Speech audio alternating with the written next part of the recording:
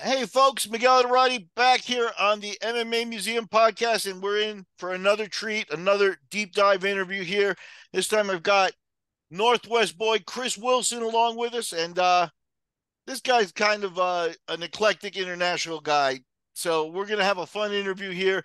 I think he's got some great stories. He got a long career, started out in the Northwest area under the influence of guys like Chael Sonnen and Matt Lindland. So kind of got introduced to the sport at a high level, and we're going to kick it off right here. Chris, how you doing? All right. Good to talk to you again, Miguel. For sure, Been a Chris. long time. Definitely Yeah. good to see you, man. So Yeah. take us through this. You're a little Chris Wilson. Are you? Do you wrestle in school? Do are you a tough guy? Are you beating up people on the streets? I get the impression that may not be your story. Tell us your story as a child, and then we'll progress into MMA. All right. Well, you got me pegged. That is definitely not my background. I was never a bully and I was never, I wasn't purposely getting into street fights anyway. But I was raised uh as an early bilingual. I was raised in Brazil half my life. I went down there the first time when I was 10 months old. Wow. And then, 4 years there, one here, four there, one here, back and forth. I have a little over, I'm 46. I spent about 26 down there altogether, but it was always back and forth. And I got involved in martial arts probably when I was 11. The first one I did, I think, was Taekwondo, Okay. but we didn't know any better back then. Nothing against Taekwondo, but I mean, like, we didn't know, what should we do? Yeah. I wanted to do something, and my dad was close to our house, so my dad didn't really know, and so he took me there. But yeah, that was short-lived. But that just I always kind of had an interest, and at the time we lived in São Paulo, Brazil, and I would go to a little arcade close to the house, and there were some street kids that would try to stick their hands in your pockets to take the coins out. They're not coins; they're specific for the machines. They're Like not money features. coins.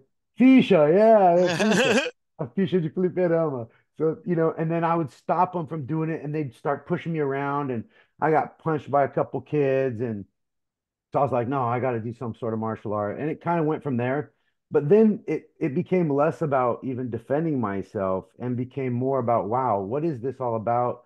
And I did some Taekwondo, and it was like, it was weird. There was a lot of kicking, and I didn't feel like it was super realistic, but that's also because I wasn't that high of a level doing any sort of real sparring. So yeah, but it just went from there. So And you did yeah, Taekwondo in Brazil. yeah, in Brazil, that was the first thing I did, but I only did it for about a year, and then I, switched over and started doing other things in other Okay. So places because it is your kept mom moving. Brazilian or your dad Brazilian? No, no, my parents are both American from the Pacific Northwest, and they were Baptist missionaries. Ah, I got you. Yeah, Okay. so It's very interesting. Actually, it was a missionary that's sort of responsible for a lot of this. Um, it was one of the missionaries that first met Pedro Sauer in Brazil and brought Pedro up to Utah, where oh there's a yeah, lot of yeah, that, the Mormons. where, a lot of guys went to big places. And then how did Pedro Sauer wind up in Utah? Because of a missionary and that's where Hickson Gracie fought Mark Schultz in a gym Hmm. and that stuff. So, Well, um, I knew Pedro Sauer went to the United States. Of course, everyone knows Pedro Sauer; he's a legend. But I didn't know it was because of that. Yeah, that's Yeah, it was cool. a missionary guy. Mark Schultz gave me his name actually. It'll escape me right now, and I don't want to get it wrong. But yeah. So that's interesting. That's very so Yeah. that's and you always spoke Portuguese fluently, and um, how come Yeah, like, because with it just when you learn a language from that age, yeah it is a first language for you. But since my parents are American and we spoke English in the house and English with our friends, so English remained a first language as well. That's kind of what right. being early bilingual is. So yeah, if I don't tell people in Brazil that I'm American, they won't know. I can really pass. Like other languages, no, but in Cool, in cool. No, Portuguese I can do it. Yeah. that's really amazing. Where was your education mostly? Did you go to school in Brazil more than in the States? Well, I mean, everywhere that I lived, I went to school, of course, Right. because you're always in school. So, uh, just yeah, the time that I was there, I was growing up. I went to elementary down there, like kindergarten in the States, first four down there, fifth grade in the United States, 6 through 9 down there, or 6 through 8 down there, 9 through high school here, a couple years of college, stopped college, went back to Brazil, because at that point I was an adult and I wanted to visit because I had childhood friends there, you know. Yeah. So I wanted to visit the country as an adult. I wanted to see my friends. I wanted to work. I wanted to live. I wanted to see what it was like. And so I came back down, I think or I went back down when I was 19, stayed for, overstayed my visa, and then I was illegal. So now I'm like, and it's funny because every 20 years or so, most countries will do an amnesty. Yeah. They'll say, hey, and the person that I was living with, they're family friends, and he brought me a newspaper clipping that I still have. It said, that the government was doing the amnesty thing, which is normal every couple decades.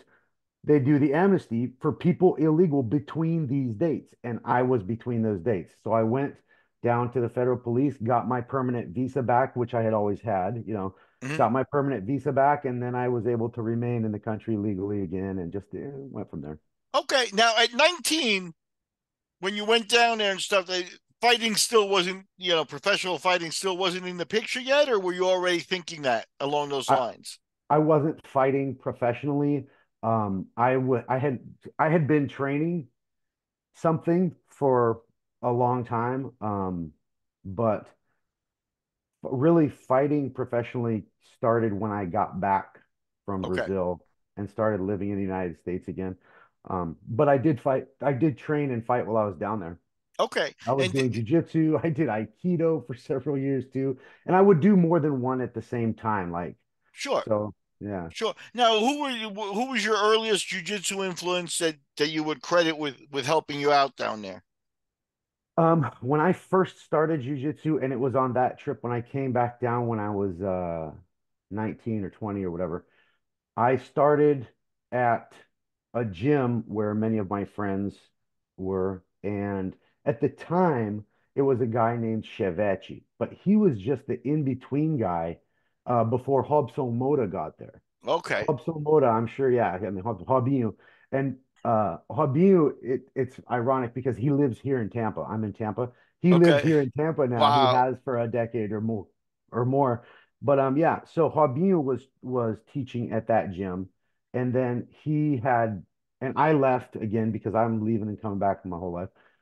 And then he had some black belts that he created with Jean Rotondaro and André Shirubira. André Shirubira ended up being my coach, and that's who I trained with most.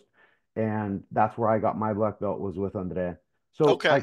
I kind of come from Hobson Moda. Okay. Um, And yeah, for context, go ahead. but even though he lives here in Tampa, he's so far away that I'm unable to train with him. So Oh that kind man. of sucks. But I'm at a great gym, Pejipano, Marcio Cruz. Oh sure. Yeah, Okay. it's a mile from my house. Honestly, I've been doing mostly stand up again just because I don't have a lot of time, and so I haven't trained jiu-jitsu that much for a while, but yeah. Yeah, it's funny. I'm friends with Chris Lytle, and Lytle in his old Yeah, age, in great his guy. 40s, actually did the bare knuckle stuff. And he Oh, said good one stuff. of the reasons for it, all aside from the rush and that feeling again, was that training stand up alone is sometimes a little easier on the body, because that grind of being on the That's right. ground and stuff like that. On So your that's joints interesting. and your back. Yeah. Yeah, and just for context for the people out there, Marcio Pedipano, he fought in UFC. Multiple world champions. He's probably a guy that's better known than Robson Mora, but Robson Mora, I think, eclipses him in world championships. Well, and He's and a that's little that's the guy. thing. Yeah. What I'm thinking in terms of jujitsu, those are two of the best that the sport has produced. Yeah, You know what I mean? So, I mean, I think because Robson, he fought in Japan and he had fewer MMA fights. I yeah, think for MMA enthusiasts, Pejipanu would definitely be more yeah. recognized. Hobson was a little small. He's a Oh, 135 pounder, and he probably came was it before the. 35? Oh, I thought he was 125. Yeah, I don't yeah. He remember. was he was definitely a Was little it guy, and that's the point. Is he was 61 kilos or 66? I don't remember. I he's a think it was guy 61. that kind of was a little older. He came before like the influx of the weight classes legitimately and stuff like that. I'll tell you a funny story about him. I judged the Abu Dhabi trials down there that he Okay. won when he went to Abu Dhabi, and he was so excited about winning, he had taken off his wedding ring and left it on the judges table Oh uh, goodness. to compete. And then when he was so excited he left, I gave him his wedding ring back the next day, and he was like Nice. so happy. Yeah, so good so man, good man. You probably saved him a a lot.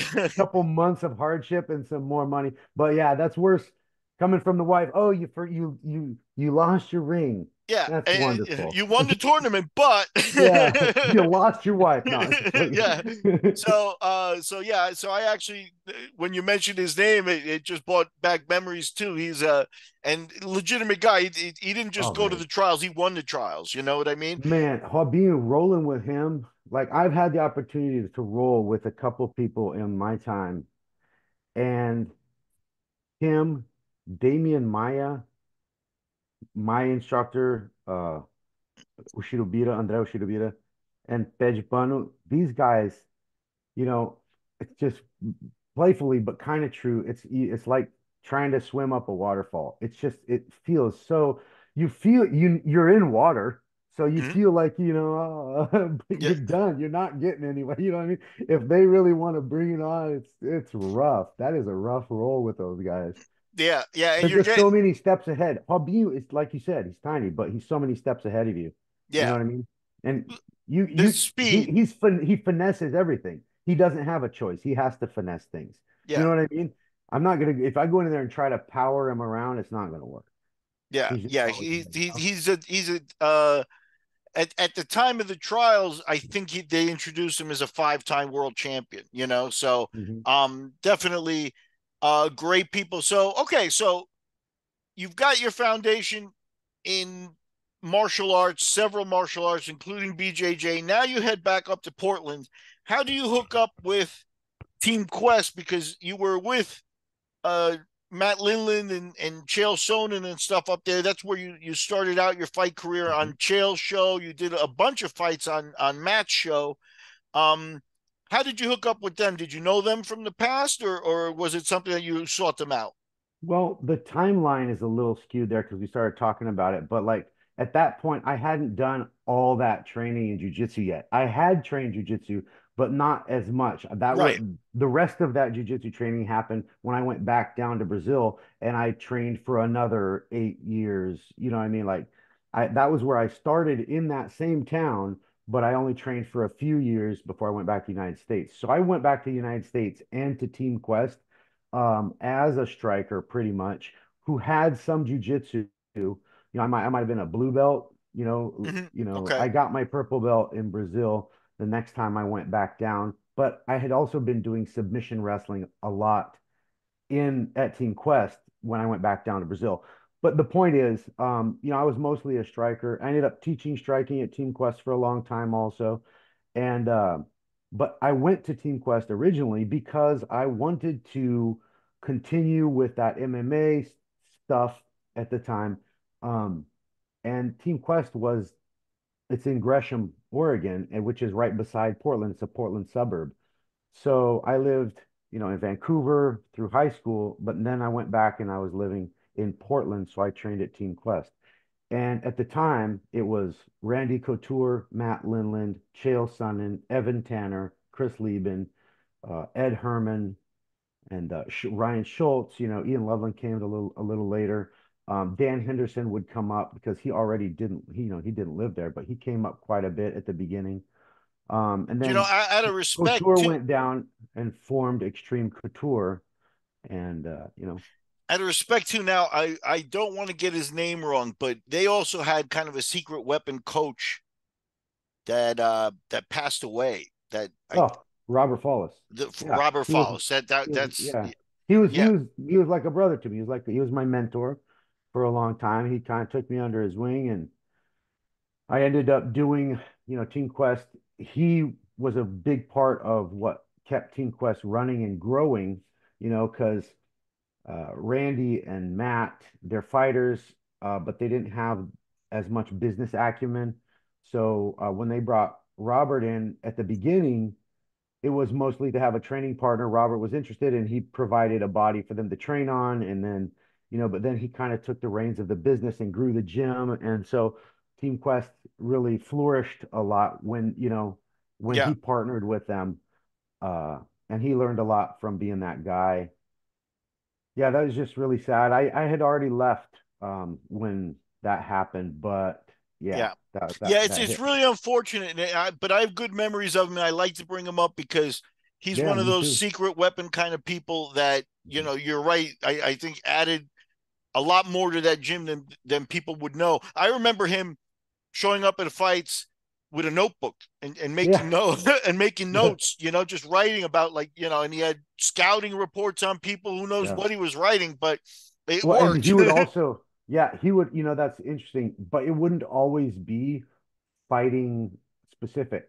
Lots of times it would be something strategic or it would be something mental. And that was part of what made it so cool is that you would sit down and you would have a conversation with him about, somebody's reactions or their motivations or their psychology or um, their mental state during a fight or why they reacted one way for this and not for that. Or, what I mean? That was really interesting about him too. I ended Yeah, up doing an instructor's course at Team Quest where, I graduated from the course and I later went on to teach that instructor's course. And, we would read books about performance and about sports and we would read, other books about philosophy and things like that. So it was interesting. I mean, yeah, it was a very formative time for me. yeah. When I talk to anybody that ran into that knew Robert Follis, you get the sense that his influence is still there with us. So that's why much respect to him and when he comes up. So, Yeah. um, I got a lot of stories with him, as you can imagine, because well, share he share was one with my main. us. Well, he was my main coach for a long time. Well, I mean, I could share many, but I'm just saying he was a big part of my fighting career. So he was with me for most of the time that I was until I moved back to Brazil. You know. Yeah. Did he come down and corner you when you fought it down here in Costa Rica? Not to skip ahead Oh too no, no, much, but I didn't fight. The Bodog card in Costa Rica I wasn't on that one, but okay. he did go down there. I think he went down with Jake Ellenberger. I got you. Yeah, yeah. Now, Yeah. where'd you fight in I Bodog? fought in Vancouver for Bodog. I fought in Vancouver. Yeah, Okay, I got you. Okay, so yeah, yeah. I yeah. fought Let's. Ray Steinbeiss. Ray Steinbeiss. That is the. I think that is the one fight that I don't have in my library. Oh, It's really? gone. It's gone. Yeah, It's gone. yeah. The Disappeared. Bodog library is kind of hard to track down and stuff. They took it all Yeah. offline, or the most of it is offline, and I believe it's actually the UFC bought it and has it Burned it. socked away. So yeah, Yeah. they're not Story of my doing life. anything with it. So that's a shame. But let's take it back here. So uh, you've been at Team Quest. You're training with these guys. Now you're around high level guys. And Yep. this is around 2003, 2004. These guys are already starting to come out onto the fighting scene. You're in an active. You take the step to actually get in the ring, and your first fight is on a Chael Sonnen run show called Rumble at the Roseland, which The is FCFF. Yep. right in Portland. And talk about that fight. The first fight is Elder Pyatt, I believe. Yeah. Elder Pyatt. Basically, I went out there. I had never fought MMA. Went out there. He was a super short guy, but at the time, I wasn't. I was physically, I was a lot thinner. I hadn't really done a lot of strength training. I hadn't done any kind of real focused performance training. I had always been a striker, trained and fought, but never at a pro level. I was getting into MMA. That was my first MMA fight. Yeah, Went out competition's there, different. Yeah. went around the ring a couple times, and he was quite a bit shorter than me. And I think um, I threw a fake jab right cross and knocked him down, and that was it. TKO, 10-second fight, something like that. Yeah, yeah. Now it's always good to get a win and always, Yeah. good that way. But, a lot of the times you like to get a little more out of a fight than that. And Yeah. obviously you jump back into it relatively quickly because that fight was December 13th. And then on January 3rd, you fought in another show up in the Northwest. So you Which wanted to one get was right it? back into it. This is something called PPKA Ultimate Fight Night 3, Joey Rubio. Oh yeah, yeah. Rubio. Yep. So, what do you remember about this? I'm clicking here. I'll have more information for you in a second here. But this What fight, it was where in was that? Yakima. Yeah, Yakima. come on. Yeah, yeah, yeah. I remember that. And this is That a and show. Yeah, that's where I think I mentioned it before. At the time, it was so long ago. There wasn't really um a distinction really between amateur and pro. You know, I mean, we weren't wearing headgear, we weren't wearing shin guards and stuff. It was yeah, so Joey Rubio, he had pro fights before. I think he had only had pro fights. I don't remember what his record was, but I think he had only had a couple pro fights because they're getting paid. I think that was the only distinction was if they got paid or not. yeah, Um, and yeah, went in there and I won that fight. yep. You won the fight, It was and it was in the second round, so you had yeah, a little more we ring got a time little then. bit more time. Yeah. Honestly, that was a second fight. Sure. I don't Okay. remember anything. No, my time outside of the ring, the trip to Yakima, the restaurant we went to, those were more notable things, I think, than the fight for some reason. Okay. That's what stuck in my head. You know, at that time when you're fighting, you're a little bit adrenalized and you're just out there, you know, doing your best. So, but Sure. it's hard And to remember details of those fights for me. Yeah. but the thing about the Northwest is that Yakima means to me, you had guys like Dennis Hallman, Anthony Hamlet. It So was, it was I think it was Hamlet's show. okay. So, and those are, you know, once again, it's solid people. So you're not Yeah. you manage to avoid the fighting in strip joints kind of uh Yeah. aspect of it, Hmm. and they're sort of at a mid-level already. So you get your feet wet, you get another win, so now you're 2-0. Hmm. um how was the you said you had Robert kind of guiding you and stuff like that there. Did you ever feel like, okay, Lindland, he's already at a high level, and he's a guy that wants to move his career forward fast. Chael was getting ready to explode, kind of thing. Uh-huh. Did you feel like you were floating under the radar there for a little bit, or did you feel you were getting enough attention? Yes, but I needed to be. I needed to be. That wasn't a time to really push me into bigger fights than I was fighting. I was still at the beginning, even though I had some striking experience. I wasn't ready for to fight the toughest guys. Um, You know, that's interesting because that happened to some people in our region. What's his name? Eddie Ellis. I actually fought Eddie Ellis, lost to him, but this is an 18-year-old kid with 30 fights or so who had been in there with some wolves, had, you know, or Yeah. he, so it's like I remember when I fought Eddie, I was in there. He's a young kid, quite a bit younger than me, but he was just bouncing around like he was in his living room, and I'm like, you know, still got Nervous. that adrenaline going. I've only had a few fights, and like I could barely see anything below like chest level. I was just like, you know, still taking it all in. It was still a lot for me. And he had so many fights. And so, yeah, I mean, I survived basically, you know, and he elbowed me to the back of the head. It cut me open. Illegal move, yes. I don't remember if he lost the point or not, but it cut me open and then I was bleeding. So I had that ferrous smell, the iron from the Hmm. blood, and like I had blood on me, and I could smell it, and I couldn't get him off my back. You know what I mean? Like he was able to Hmm. get my back a couple times.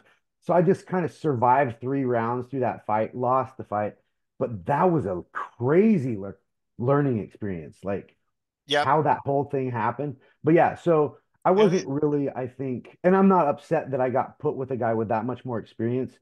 It was, you know, that's kind of thing that happens sometimes. It was a chance for me to get tested, but also they needed an opponent for him, but it was a chance for me to get tested. Some people objected to me being put against somebody with that many fights, despite me being older. Hmm. Um, but Well, experience makes a big looking difference, back, it does, and in that fight, it definitely did. But looking back, I don't begrudge the matchmaking, really. Honestly, I don't. Okay, and we're It gonna was we're gonna anything. get to that because you're a guy that, in a way, you're starting in 2003, 2004, but in a way, you took the kind of path that guys did, maybe a few years earlier, and that is rush into like a bunch of fights because you fought December 13th, your debut, January 3rd, then you were back in the ring in the UFCF, which might have been Yeah, Matt Hume's show, yeah, end of exactly. January. Yeah, yeah, good call. It was Matt Hume's show. Yeah, up in I think it was Everett. Yeah. That's a funny one. I have that on video. I fought Chris Young. I remember that fight specifically because we did wear um, shin guards. I think he forced us to wear shin guards Okay. and the cloth ones. But my son, my firstborn, Lucas, he was there with my wife in the crowd. And when I won, she lifted him up, and you can see his back in the camera. Like she's holding up my kid. But yeah, I finished Chris with a triangle, I Yeah. believe. Yeah, I Yeah. remember that fight. I remember that fight. Close. And that so now you're doing some things. You're racking up wins early on, which is a good thing. And then in February you're back in the ring, so you have 4 fights in less than 3 months. Scott Hoyer in SF, which is Sport Fight, which is Lindland show. So Lindland comes back, starts off his show, and you're on the very first Sport Fight Mhm. on the card. And this was another one of those knockouts in under 20 seconds. So you notched another win. Do you remember Mhm. this fight and fighting on Lindland show? What kind of level was this? I remember fighting on the card. I vaguely remember what the guy looked like, but I don't remember how the fight went on. Okay. Like you're telling me it was a quick knockout. I had a good amount of striking experience. I felt pretty comfortable striking. My problem was being able to execute. I had throughout my career a little bit of performance anxiety. Okay. I was always better in the gym than I was in my fights. Even so, I was able to perform well enough to grow and to win some good, get some good wins. But I always felt like I had a hurdle that I was always struggling to overcome, which was Yeah. that performance anxiety. Yeah. And I don't know if you know Jay Jack and Amanda Buckner. But yeah, by By name I know both of them. I and don't know them personally. yeah, and they talk about that where like there came a point in their career where they actually broke through that anxiety with a psychologist and were doing work on it, and it Mhm. definitely is something that can have an effect on you, especially Yeah.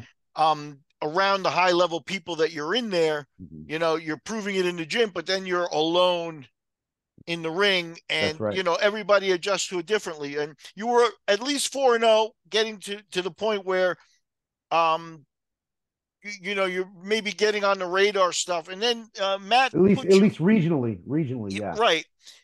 And then Matt in his second show put you in against a guy Cam Ward that I Hmm. think also had you on experience, and you take a split decision loss here. Hmm. um what do you remember about this fight? Cameron. Yeah, no, Cam's a good guy too. I like him. At the time, he was kind of, when he would talk to other people or he would do any sort of media um for his fights, or he kind of seemed like he was kind of full of himself. But then when you talk to him, he's normal. He's a good guy, respectful. It was like kind of one of those early.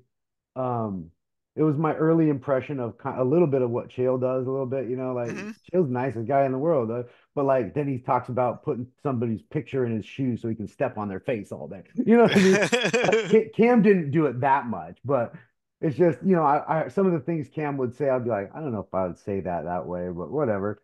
But yeah, no, Cam's tough. And he came from Scott I forget people's names, but I'm retarded. Scott, his last name, I can't remember his last name. It's the gym they're from, but anyway. So Enoch Wilson, I think, and Cam Ward were both from the same. Okay. I'm Feel so gonna stupid I forgot. But it's judo jujitsu. Was it Tigard or Yes. Tualatin Judo Jiu-Jitsu Yeah, Club? it says Oregon Jiu Jitsu Oregon Jiu-Jitsu. on Sure Yeah, Dog here. Uh, Oregon I Judo I Jiu-Jitsu. don't But recognize a ton well, of the names, but the point is he was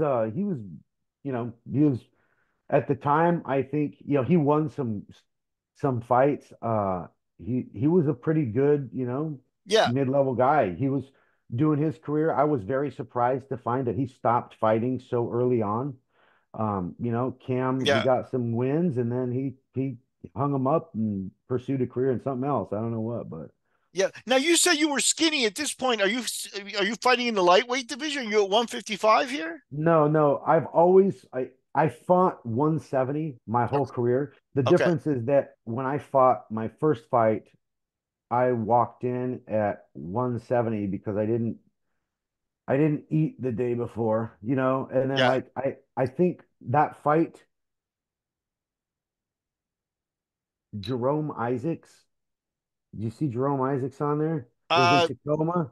yeah, no, but go ahead, continue. Yeah, it's a little bit after. It was a few fights forward. Okay. But I think that fight was the first fight that I had to cut weight. And it's hilarious because I was cutting from like 175. It was so stupid. You know what I mean? Like, and at the time I was like, oh, cutting weight so hard. Now I get it. Now I understand. I didn't understand shit. You Yeah. know what Yeah. I mean? Like I That would understand several years down the road, but like cutting from 175 and Robert Falls is sitting there with, we're in a restaurant and Robert Falls is sitting there beside me and he just starts cracking up. He's like, would you shut the fuck up? yeah, I I'm like, remember. what do you mean, man? This sucks. He's like, what? That you have to eat salad with chicken with not a lot of salt on it? What sucks? Yeah, yeah, Like, but especially with Chael and guys like that. I was with, I remember Follis coming with Chael and Chael did a lot of weight cutting, and yeah, Chael sitting there in the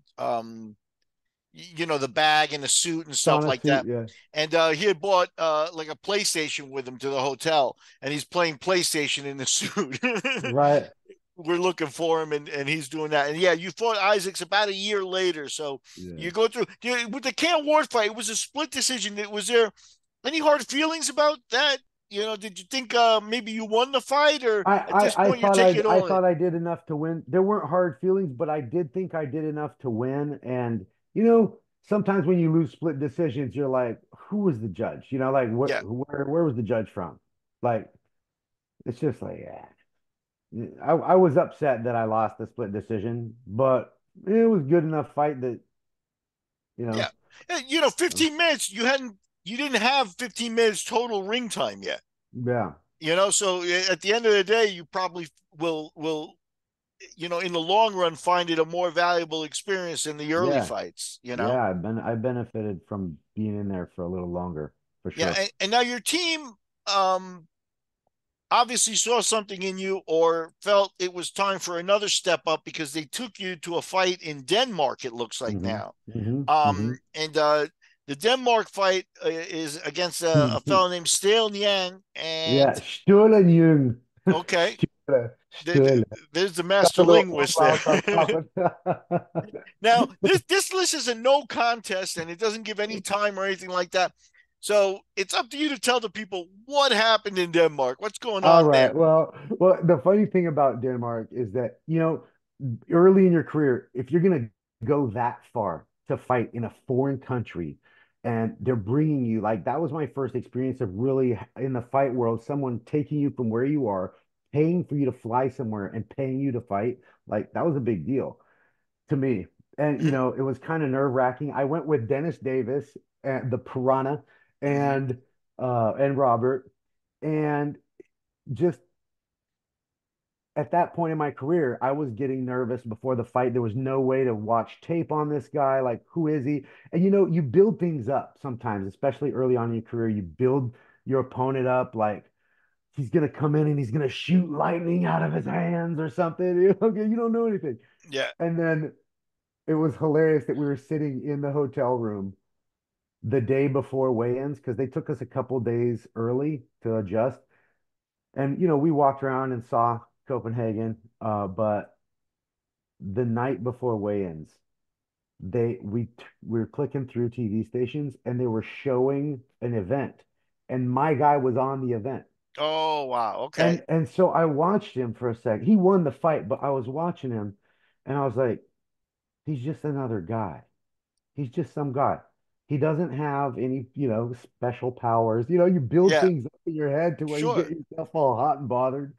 Like, no, he's just some guy. I'm gonna whoop this kid's ass. Yeah. Good. So, Good. the no contest, what happened was we went in, first round, started fighting, exchanged a little bit. I don't remember if I slipped on a kick or something, but I was on the ground on my back and I was kind of looking for a chance to get up, and he was kind of hovering over me, didn't let me get up, but he wasn't coming in to top position. And so I was trying to up kick. Well, when I up kicked, he claims that my pinky toe from my foot hit him in the eye. Well, he took that as an opportunity to say he was unable to continue. I believe he wanted out of the fight. I don't Okay. think, just the way that things had gone until then, I was very confident because the night before I was like, oh, this kid's just another kid. I'm gonna whoop this little blonde kid's ass. And I proceeded to start doing exactly that. I think he felt some pressure. And when I ended up on the ground, I think I slipped from a kick. When I ended up on the ground, he was like hesitant. And then when I up kicked, it did hit him here. It did. But I mean, then he did all the thing and like, oh, come on. And then, they gave him 5 minutes. He's like, oh, 5 minutes. And there was a little hometown cook in there because, he they weren't going to give him a loss for not being able to continue, but because it was an illegal strike, a toe to the eye, Sure. but they're not going to give him the win because I didn't try to hit him in the eye. I was trying to stand up. Actually, I just threw one up kick that, you know what I mean? Yep. So they ruled it a no contest. I didn't like, he wasn't hurt that bad. You could tell, we can tell as fighters, he wasn't hurt that bad. His Yeah. eye was swollen afterward. I mean, yeah, it was a little red, but Yeah, and if your toe or finger digs in, you kind of get the sense. You know what I yeah, I mean? can feel it if I'm knuckle deep in somebody's eye. You know what I mean? Yeah. Yeah, for sure. So that's an interesting thing. Now you mentioned Nice anxiety, guy though. He and was. Denmark is beautiful. So you had like a nice experience overall, and I think you're talking about anxiety.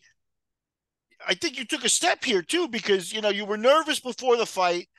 Then you saw him, and you had a reaction that was a good reaction. You know what I mean? It's like, okay, you were ready to do business, and you do get that sense of like, this guy's got to be shooting, lightning out of his fingers because why Hmm. are they bringing somebody, why pay for somebody to come in unless they think he's a prospect or unless they Hmm. think. Uh, Hmm. so you Hmm. adjusted to all that. Now, Hmm. did elevated your confidence? It did. I mean, I did not like the result, but I like the experience. That was, it moved me forward. Like you said, psychologically and emotionally, I thought that was a good thing for me. Um, yeah, Yep. it wasn't the result that I wanted. So you started in December of 2003. That by the time we got to the Cam Ward fight, you were 4-1 in March. So you were speeding through fights. Then you did take a couple months off to go to Denmark, and then a month later, you're in against Eddie Ellis again in sport fight. Obviously, um, you're on kind of Lindland show, who's a teammate, and they think highly enough of you to put you in with some good people. But you said, Eddie had like the 30 fights. His Yeah, wife fights. His wife has another 30. So yeah. um, that sort of stuff. Lisa, right? Lisa Ward. Yeah, Lisa Yeah. Lisa Ellis. Well, Um, yeah, Lisa Ellis. I'm sorry. and yeah, good stuff there. We talked a little bit about that fight. That he won a unanimous decision. So you're not getting Well stopped. deserved. Well deserved. I mean, like I said, I kind of survived that fight. But yeah, um, it was Lindland's show. I mean, I there part of it was, believing in me and putting me in there because, they wanted to see what I would do against somebody with that amount of experience. They train with me all the time. They know what I might be able to do, but can I? And, you know, yeah, and it's like I said, that's the kind of match that it was it was okay for me. I don't begrudge the matchmaking, but it was also not just looking out for me, not just testing me. It was also, you know, Eddie needs a fight. We Yeah, got a guy, a lot less experienced, but he's one of our guys. People like him. It's good. It'll promote well for a beginning sport fight. You know, yeah, and I look at it. I dabble in matchmaking, so I know. Yeah, uh, I know. um, I knew you you got it as a matchmaker, in fact. right, right, exactly. And the thing is, to me, is I can like a guy and not like the other guy or whatever. But at the end of the day, with the purity of it, as a promoter, matchmaker, you've got to be ready for either guy to win. You know what I That's mean? It's right. not Yeah. like, oh, the guy I didn't want to win won, so now I'm not going to bring him back anyway. You've got some obligations to bring people along, and Hmm. obviously they maybe had worked with Eddie before. He's a known quantity in that area. And, with 30 fights, you got to say probably he didn't have a lot of people taking care of him either. You know what I mean? So, Well, um, he was damn it, I forget. Not Anthony Hamlet. We just talked about him. About Coleman, Yakima. Holman, yeah, Dennis Holman, Superman. I just names escaping sometimes. yeah, But yeah, so he was Holman. Holman really he threw him to the wolves, yeah, as a young up and comer, and he fought some other guys who also had 20, 25 fights when he had 5 or 10. You know what I mean? So he kind of had that happen to him as well. yeah. Holman was a guy that, um, you know, I know him very well, and Yeah, he's a no, guy Dennis. that, uh, was elite. I mean, Yeah, he beat Matt Hughes and then beat Matt Hughes again, yeah. while Hughes was at the top of the game. So he was an elite guy. And I think that Victory Athletics. a lot of the time, makes it hard for you to manage people. You could be very demanding and not everybody's going to be able to do it. And Holman also had this ability, I think just as an observer, where the first time you felt him, he had an unusual game where he could catch people. Then maybe you could get used to him in training and stuff like that. But he could be amazingly tricky in Yeah. the very beginning of a fight. So That's a great read on Hallman. Would come down, we're all friends in the Pacific Northwest. We all knew each other, him, Ivan Salivary. I mean, Ivan didn't come down, but we knew him, we all knew yeah, each other. But Hallman would come to Team Quest every once in a while. He was friends with everybody. He was, very personable, very gregarious. So yeah, I mean, I agree with I agree completely, yeah, when cool. you watch him training. Well, that affirms it because all I'm doing is watching. When you tell me I'm right, I get comfortable that hey, I Yeah. did know a little something. Um, He's very skilled. Yeah. it's funny you Hallman's really mentioned good. Ivan Salivary. Salivary's Chilean also, so we I hit it didn't know off pretty that. well. Yeah. Um, and interestingly, just as a quick side note, Matt Hume had a bad relationship with the UFC by the time Ivan was getting there. So on record, I was his manager. I got you. Yeah, so yeah. so I Makes knew those sense. guys, people fooling around trying to get advanced in their career. You're talking about elite guys there. So after the Eddie Ellis fight, now you kind of do what a lot of guys that are serious do, and it's like, okay, you accepted the loss. You're not, mentally crippled by it, but you do take 9 months off. Now, was this like to take it to the next level? And was that the reason you took some time off, or was there an injury? What was the reason that you stopped this hyper activity? Well, part of it was just if you're not hurt and there is an opportunity, why not take it? Especially if we're fighting fights that are developmentally sound. Like, um, ideally, you want to have a fight where if you don't perform well, you'll lose. If you perform to your ability, it'll be close or you'll win. You know what I mean? And Mm-hmm. those are the kinds of fights you should be taking always, really.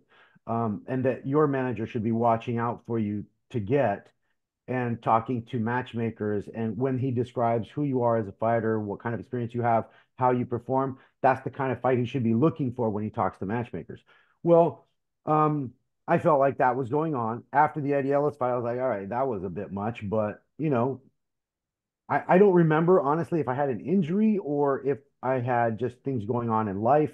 Because again, I was already a little older. I had a family. I already had a wife and at least one kid and one kid. You Okay. know what I mean? So Yeah. at this point, I have obligations. It was hard for, Yeah. I Yeah. had to make a lot of sacrifices, and my wife made a lot of sacrifices in order for me to be able to train as much as I had to train and, fight as much as I had to fight and teach. I was teaching and I was bartending and, I worked at the airport. So it was a lot. And that Yeah. might have contributed, but I don't remember a specific injury at that time. I'd Okay. have to go back and like remember all my injuries. You know what I mean? Sure. Sure. No problem. And with a 9 month layoff, it's not extreme, but there is time for some growth there. Now you That's return right. at Sport Fight 9, and this is Damian Hatch. Yeah. Uh, and this fight you took Funny into story. Funny story there too. you give it to us because this is a 3 round fight where you took him out in the third, Yeah. so the I fight was extended itself. exhausted too. But like we had a guy Damien Hatch, great guy. But he was from Bend, Oregon. Okay, That's over, I don't remember who he was training with, but like JT Taylor was over there who had a, a thing with Matt at one point. But um so he was from there. And we had a guy who trained at our gym who worked in between Bend and Portland. And one day, he was there. We were at the front desk or something, and I was there, and Robert was standing there, and we were talking about it. And he was like, "Oh, I heard you're gonna fight Damien," and I think in his innocence, he thought that it was something that was very matter of fact, and it wasn't a big deal. But he said, "Oh, Damien's tough, man. I don't know. I don't think you can take him." Like he said that to me. Like he trains at our gym. He takes my classes and he tells me he thinks I'm going to lose my next fight to okay, Damien. And Follis looked at him and he goes, "What the fuck?" And then and then Robert said something to him like, "Yeah, that's not the kind of thing you're going to be able to come to this gym and say to a guy. I understand that you know him and you're friends with him too, but that's not you don't say that. It doesn't matter if you train at this gym or not. When you talk to a guy who's going to fight, you can tell all your friends that you think the guy's going to lose, but you don't say to the guy's face, you don't try to bring him down like that. That's fucked up. You know what I mean?" yeah, yeah, I was still okay. I wasn't like, oh no, now what? I wasn't sure. demolishing, but just that happened for that fight. I thought it was, and then well, going into the fight, Damian Hatch is like a fire hydrant. Like he's short, stocky, he hits hard, and he's tough to hurt, and he's got a good gas tank. So, and it was a fight. It was a scrap. Like me trying to kick his ass and him hitting me back for it. You know what I mean? Him Hmm. trying to get inside, ducking under, throwing some loopers.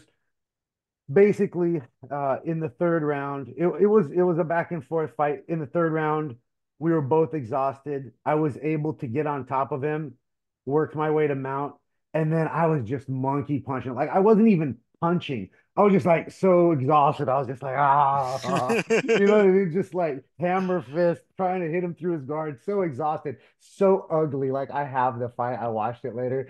So ugly. The finish was just, I was just exhausted. He was exhausted and he couldn't defend the punches. He was just like this on the ground. And I was just like, oh. And finally they stepped in and stopped it because he wasn't defending the punches. But, I was barely getting through with him anyway. It Okay, was a TKO. I didn't knock him out cold, but he's a tough guy and he's a good guy. He's a family man. He's got like 3 or 4 kids or something. He was a little older too, like me. yeah, and that's cool, because we've been talking about Robert, and it should kind of, the incident at the desk there kind of shows, that you got to play the mind game, before, during, and after at all times, kind of thing, And he Mhm. was there to cover for you. So they banned him from your gym, or they just had that interchange? Just that, no, he kept coming. Robert was like, "Yeah, don't ever do that again if you want to keep training here." Okay, And then okay, he apologized to me. I was like, "It's all right, dude. It's good. I get it. Yeah, you got to pick somebody you think it's okay. Don't worry about it, man. I mean, I appreciate it if you wouldn't do that before a fight.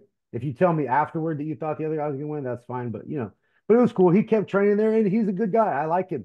okay. You know what I mean? He's a good guy. And you seem He like a just said nice something guy. stupid. Yeah, no, no, no, for sure. But you seem like a nice guy, so you didn't have that "I told you so" or like, "Hey, I Nah, showed you." No, nah, okay, no, no. But he actually said, "Well, you proved me wrong." You know what I mean? He was like, okay, "Nice." You know what I mean? I was like, "Yeah, thanks, man."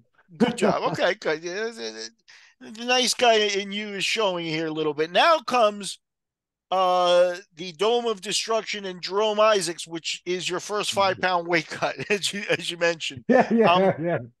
Oh, the hell that it was. now, um, with Lindland, with Sonnen, and there are wrestlers up there, Couture, everybody. You've been around the weight cutting game. You kind of had to be aware. You're a smart guy. You had to be aware it was a science. Mhm. Now you decide to actually do it. So what was why was it so hard for you the first time? You.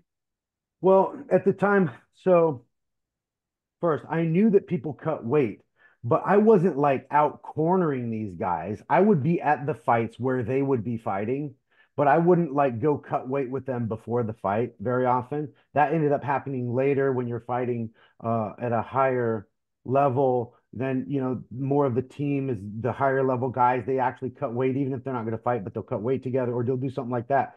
So to me, I was kind of still at the beginning stages. I was starting to break into that, higher level. And, that's where I was like, well, I knew everybody cut weight, but I didn't know always like how much or the effect of how much you cut to how you feel. I was Uh-huh. still kind of understanding that proportion.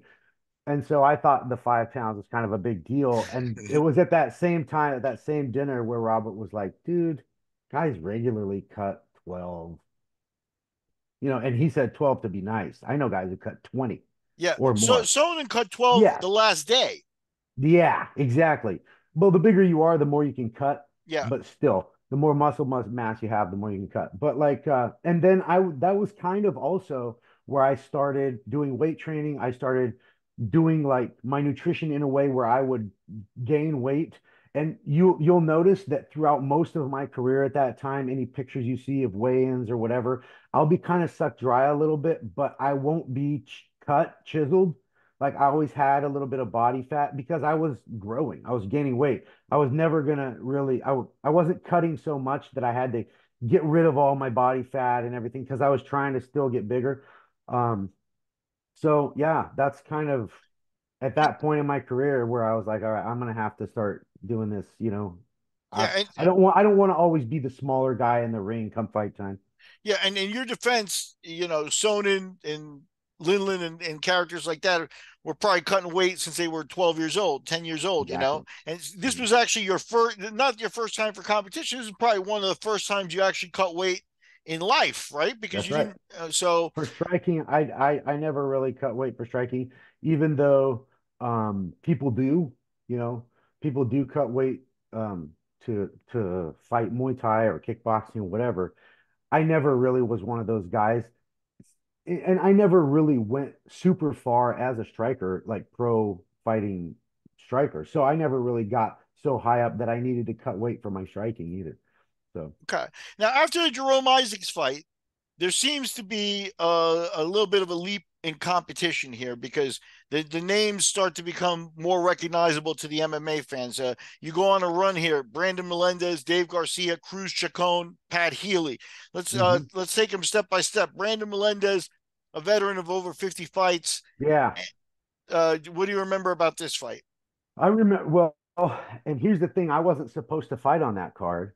Brandon Melendez had the title, the sport fight title, Okay. and I don't remember who he had beat to win it, but he's the guy who had the title. And I wasn't supposed to fight, but the guy got hurt and it was the main event.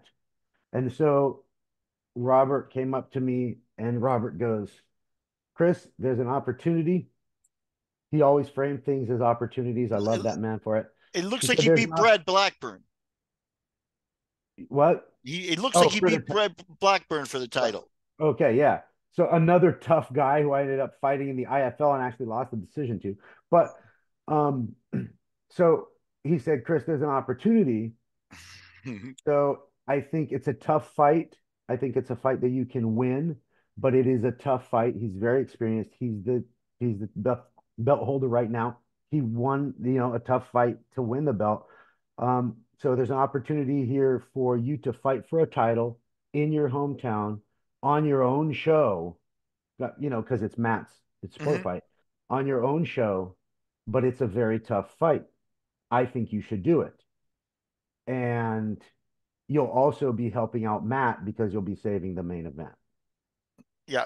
So And I was like, he's doing the Jedi mind trick. I think you should do it. I think I should do right. Well, it. he didn't have to convince me that much. I understood where he was coming from, and I agreed that it was more of an opportunity for me than it was something good necessarily only for Matt and the show. Yeah, the positives outweigh the negatives of short That's right. notice and And so stuff. I Yep. took that fight and um man, Oh, walking into that, I was like, I had started to control my nervousness and my performance anxiety, but walking into that fight, I was like, man, butterflies, I felt nervous again. I never threw up before fights or anything like that, but the anxiety got to me a little bit. Well, in that fight, this one's on YouTube. You can watch this one on YouTube. uh-huh. Um, so, fighting, kind of feeling each other out. My movements are pretty telegraphed. So when I moved in, kind of this telegraphed moving in, he clipped me and I was like, and I stumbled back and I just remember my head, it was like, beep. So I have this ring in my head. I'm like, oh my goodness, this is the beginning of the first round. Where is this going to go? Hmm. I'm like, I have got to get this guy. And I remember thinking, why did I do that? That was so telegraphed. Like I'm not a broadsword kind of fighter. I'm much more of a foil, like an epee. Hmm. A saber. I'm much more of I'm a die by a thousand cuts more than hacking your arm off. You know what I mean? I'm Yeah, not fair. that big swinging brawler. I don't punch that hard, but I hit the right spot. That's who I am. I use a lot of fakes, a lot of misdirection. That's kind of my style. And here I just kind of waded into this guy and he clipped me and I'm like, what am I doing? You know what I mean? Well, we moved around a little bit more. I tried a couple things. Well, I moved in, swung out like this, and threw this big overhand that connected. And I was like, oh, I cannot let him recover from this. So I went after him. I smelled blood in the water and like I went after him, just arms flailing, and I landed but like he hit me too, but it didn't hurt me bad enough to stop me. And I laid into him. Well, there were a couple of funny things that happened in that fight that really got the crowd going because, like, one time I threw an uppercut, but he was trying to throw a knee at the same time. So when I landed the uppercut, but it wasn't a big deal. But I landed the uppercut. He was throwing the knee. He went off balance. He fell flat on his back. Like it looked like I uppercutted him into oblivion. He fell flat on his back and it went boom. And the crowd goes, whoa, right? And I was a Team Quest guy, who had come in, did nobody knew I was going to fight until like a day before, whatever, 2 days before. So it was exciting. Well, and a couple other things like that happened. If you watch the fight, like, he came in to throw a punch and I kneed him in the gut and he goes, you know what I mean? It wasn't that bad of a knee because I didn't land with the tip of the knee. I landed kind of top of the knee with some thigh, but he was bending over to throw a punch. So it looked like I just killed him with the knee. And everyone's like, oh, but I knew he was still recovering. I knew he Yeah. wasn't, I was keeping him in a state of kind of hurt, but I wasn't hurting him worse. And I was flailing around. Finally, I kind of hunted him down against the ropes and just went cross hook and it landed and he just, and then the ref steps in. Follis comes into the ring and lifts me up. The crowd goes wild, man. That was really exciting. So Yeah. that's when I won the sport fight title the first time, and I defended it later. Okay, so talk to me. Did you got a belt? They put the belt on you in the ring and Yeah, stuff like that? Randy Because put the belt on me. that's awesome. That's awesome. Do Yeah. you still have that belt? It's in Brazil. When we Okay. moved back to the United States, I was limited on how much stuff we could bring. I love the belts. I still have several of them. I still have several belts that I've won, but no, I left them. They're at my mother-in-law's house. Okay. Okay. That's okay. Yeah. That's okay. So you're in the sport fight title in the pecking order of things. Like I said, this is a solid show and a solid title to win. Now you go on and there's something called Fiesta in Las Vegas. Now you've been largely fighting in the Northwest. You got Hmm. that one trip to Denmark, but First now Vegas fight. yeah, Vegas is also a big deal, and you get Dave Garcia, who, like Melendez, at the time had a little bit of hype. He doesn't have as many fights and stuff, but he was also not an easy guy. He didn't No. have a super prolific career, but he was a name that people knew in that time. What was this fight Well, like to you? it's funny. It's funny because it was the first Vegas trip, but that fight, there was some things surrounding that fight that were interesting. training for that fight right before I went down. The day before, just some light moving around and stuff. I was against the wall. Lindland, he went to pull my legs out from under me, but only one leg went, and the other leg stayed under me. And I kind of fell on top of it, and I twisted my ankle, and it popped. It didn't break, but it was so sore. And I was like a day or two before my fight, put ice on it immediately, and just we're like, oh no. And Robert's like, how bad does it hurt? And Robert was kind of testing me. He was like, is he going to use this as an excuse to get out of this fight? And I was like, we need to wrap both feet because I don't want him to know which one's hurt. And Robert's Yeah. like, nice. You know Okay. what I mean? So I ended up still fighting. But like, then this fight's on YouTube, dude. That fight's on the internet too. And like, again, I was moving kind of slow. Both my feet were wrapped. But I ended up in a position where um, he was a judo guy. He threw me. Hmm. He threw me with like a scarf hold. You know, what I mean? He Okay. threw me like with a head and arm. Uh-huh. And I was able to like wiggle my way to his back eventually. And I started pounding on him. And then when I went to, I think I went for an armbar or something and I ended up underneath, but didn't get it, ended up underneath. And then um the way I was holding him, I was able to trap both of his arms with one of mine so that I was able to kind of hold him in place just long enough to stick my leg through, and I triangled him, Okay. elbowed him in the triangle. He started bleeding. That fight's also funny because the guy who's the commentator, he was talking Dave up. He was like, "Yeah, you know, Dave's such a badass, this and this and that." If you watch the fight on YouTube, you can listen to what the guy's saying until right when I'm getting him, and he's like, "Oh, he's throwing some elbows now. That looks like some fight-ending elbows." And then I won the fight, and he's like, "Yep, Yeah. Now you've taken a couple of losses, but you're also putting together some impressive stuff. At the lower levels, you had a few knockouts in the opening seconds. You also had a few submissions mhm. in the first round. Um, you'd gone the distance only a couple of times, but that's also good for your career. And now, with the step up in competition, you're still kind of ending people. This was one in the first round. Melendez was one in the first round. You got to feel like, uh and again, the mix of not of punches and submissions and stuff, where you feel like you were putting a package together here to go to the next level. I did, and at the same time, I think like everyone, we're always plagued with some self-doubt. Not everyone, but lots of people.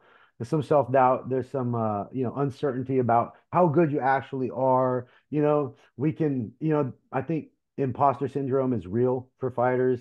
We always think like, did I get lucky?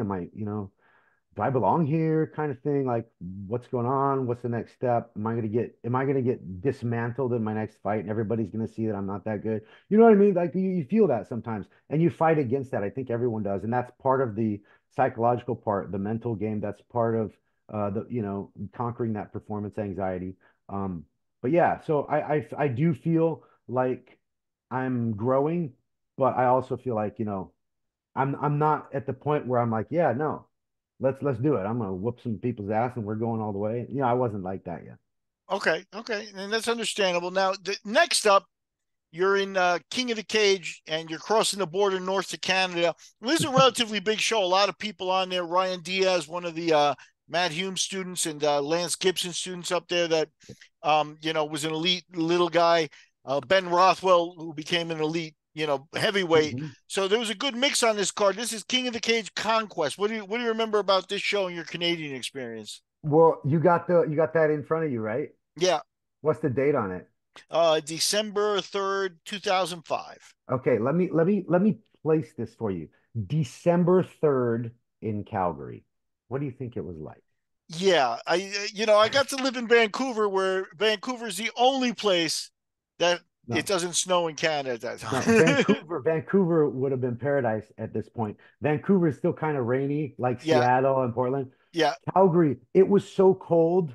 It was so cold we could barely walk outside the hotel to go next door. The vending machine didn't sell enough stuff. We wanted to go to a little store next door.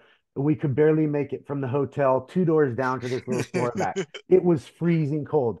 Get this, the fights, we get there, it's freezing. We're like, all right, it'll be better in the dressing room. No. Dressing room is freezing. Oh. Trying to warm up in the freezing weather. Just we go out to the fight. It's fight time. I fought Cruz Chacon. Go out and it's freezing cold still. Like I got no shirt on. I'm sweating from the warm up. Like I feel like I'm freezing. Every breath I took, I felt this frozen air. I mean, so that was very memorable because of that. Like it was so hard to fight up there, just incredibly difficult to fight.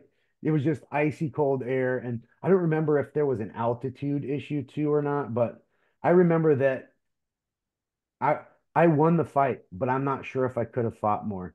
You know what I mean? Like it's one of Yeah, those like I am so glad this is over.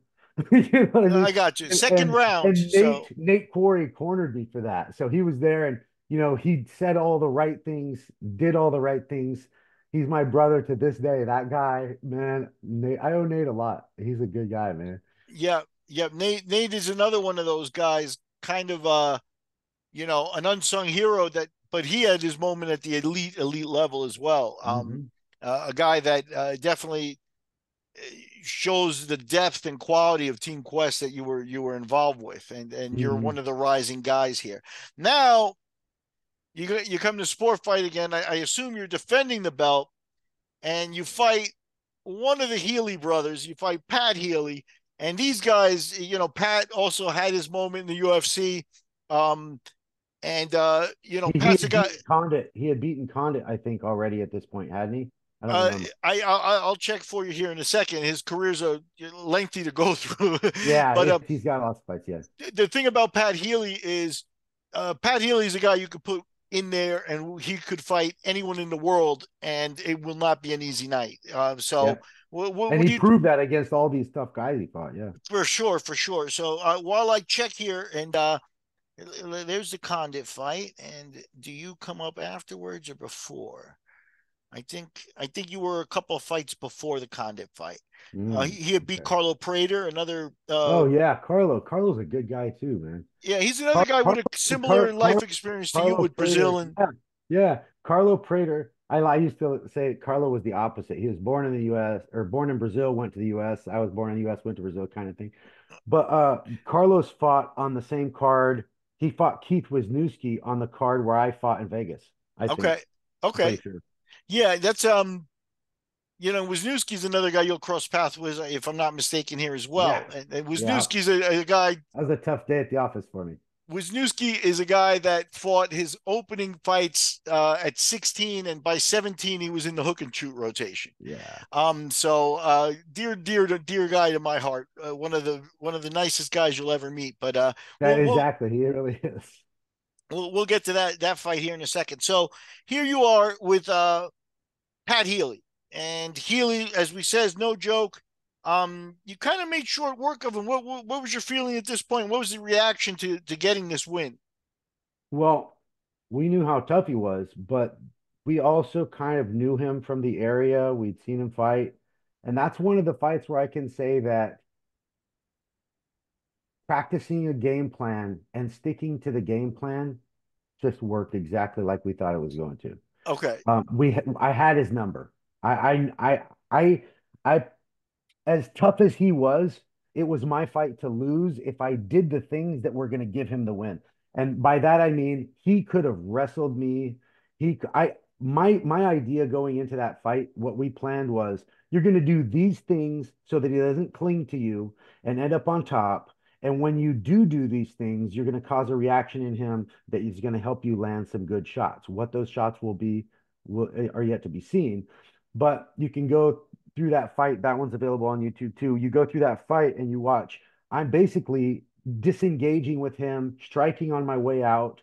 I'm trying to turn him in the corner, attacking in the clinch so that he can't get comfortable in the clinch, so he can't do takedowns. I'm forcing him to kind of keep coming into me so he can keep trying to clinch, so he can keep trying to get me onto the ground and beat me up. Well, on as soon as I move forward, that's his opportunity. He doesn't have to punch his way in if I'm moving forward for him. And I did exactly that. I threw that kind of not even expecting them to land. I was backing up and punching, working my way out of the clinch, kind of staying on the outside. As soon as I committed to moving forward, he changed levels, and that's where that knee came up and knocked him out. Yep, yep. So definitely a feather in your cap and a title defense, which is nice. Yeah, title defense. A lot of people, especially guys like your team that you tell me if I'm right, but you're not a champion until you've defended the belt kind of thing. Yeah, yeah, I felt that way too, actually. I was like, man, and at the time you had Pat had beat I think it was Pat Healy had beat Eddie Ellis to fight that fight. Okay. And I had lost to Eddie Ellis. Right. And so Eddie was like, I'm gonna beat Pat and I'm gonna go in there and I'm gonna beat you again. You know what I mean? That and then he lost his fight to Eddie, or he lost his fight to Pat, and then I knocked Pat out. And I think, I we didn't really talk about it, but Ellis kind of treated me differently after that. Okay. Okay. Yeah. Yeah. You earn Which was respect. interesting. Yeah, a little bit. I felt that. I said I didn't talk to Eddie after that, but like he kind of like before he had a win over me and we hadn't ever trained together or anything. Um, and then after that fight with Pat, oh, interesting. Also, after that fight, Pat came and started training with us. Um, Sure. and Ryan Healy, also a Yeah. phenomenal fighter in his own right. So that's a whole nother story. But yeah, Ryan is awesome too. And they're those both of those guys are dope. They're super cool. Yeah. But Eddie, before I felt like he kind of, he's a young guy, he's a little condescending. And then after that, he was just like, all right, man, right Yeah. on. Yeah. And he Like just and then it was just kind of cool. And I like Eddie to this day. He did come later on and came down and trained with us, and I got to train with him a little bit, and it was cool. He's a good guy. yep. Yep. No, for sure. And you again that Northwest area was rich in talent, and Mhm. it's a good place to grow up in the sport. Um. I'm sorry to interrupt. Just an interesting thing that happened. I just remember Eddie and Lisa in Tacoma, right? The Jerome Isaac fight in Tacoma. This was after Eddie had beat me a while back. Uh-huh. And I was like in line or something after my fight, in line for concessions, and Lisa was behind me. And she said something, I don't remember. It was a little bit snotty, but she was like, "When when are you gonna are you ever gonna try to get that fight back with Eddie? Like, are you ever gonna try to avenge that loss?" I was like, so it was like we were young and they fighters, and and she I don't know why she said that to me, but like later on, like those kinds of things stick with you, for better or Sure. for worse. But like later on, she's super cool and like Andy's super cool and like that went away. But just way back when, like it's kind of kind of try almost like kind of bullyish, kind of. Yeah. I was Yeah. like, why though? Because I Yeah. was never that kind of. I didn't give her the reaction she wanted, I think. Uh-huh. So, And the thing so about Lisa is, Lisa, it's not just a wife talking smack. She was the also a fighter, competitor. Yeah, a and good a one. good one. Yeah, for sure. Yeah, I So, know. unfortunately for her, kind of undersized, even Yeah, for the ladies. yeah. Or else she could have probably gone a lot further. Now we narrowly missed crossing paths because I was the matchmaker for the Absolute Fighting Championships in Florida up until the 15th show. I did the first 15.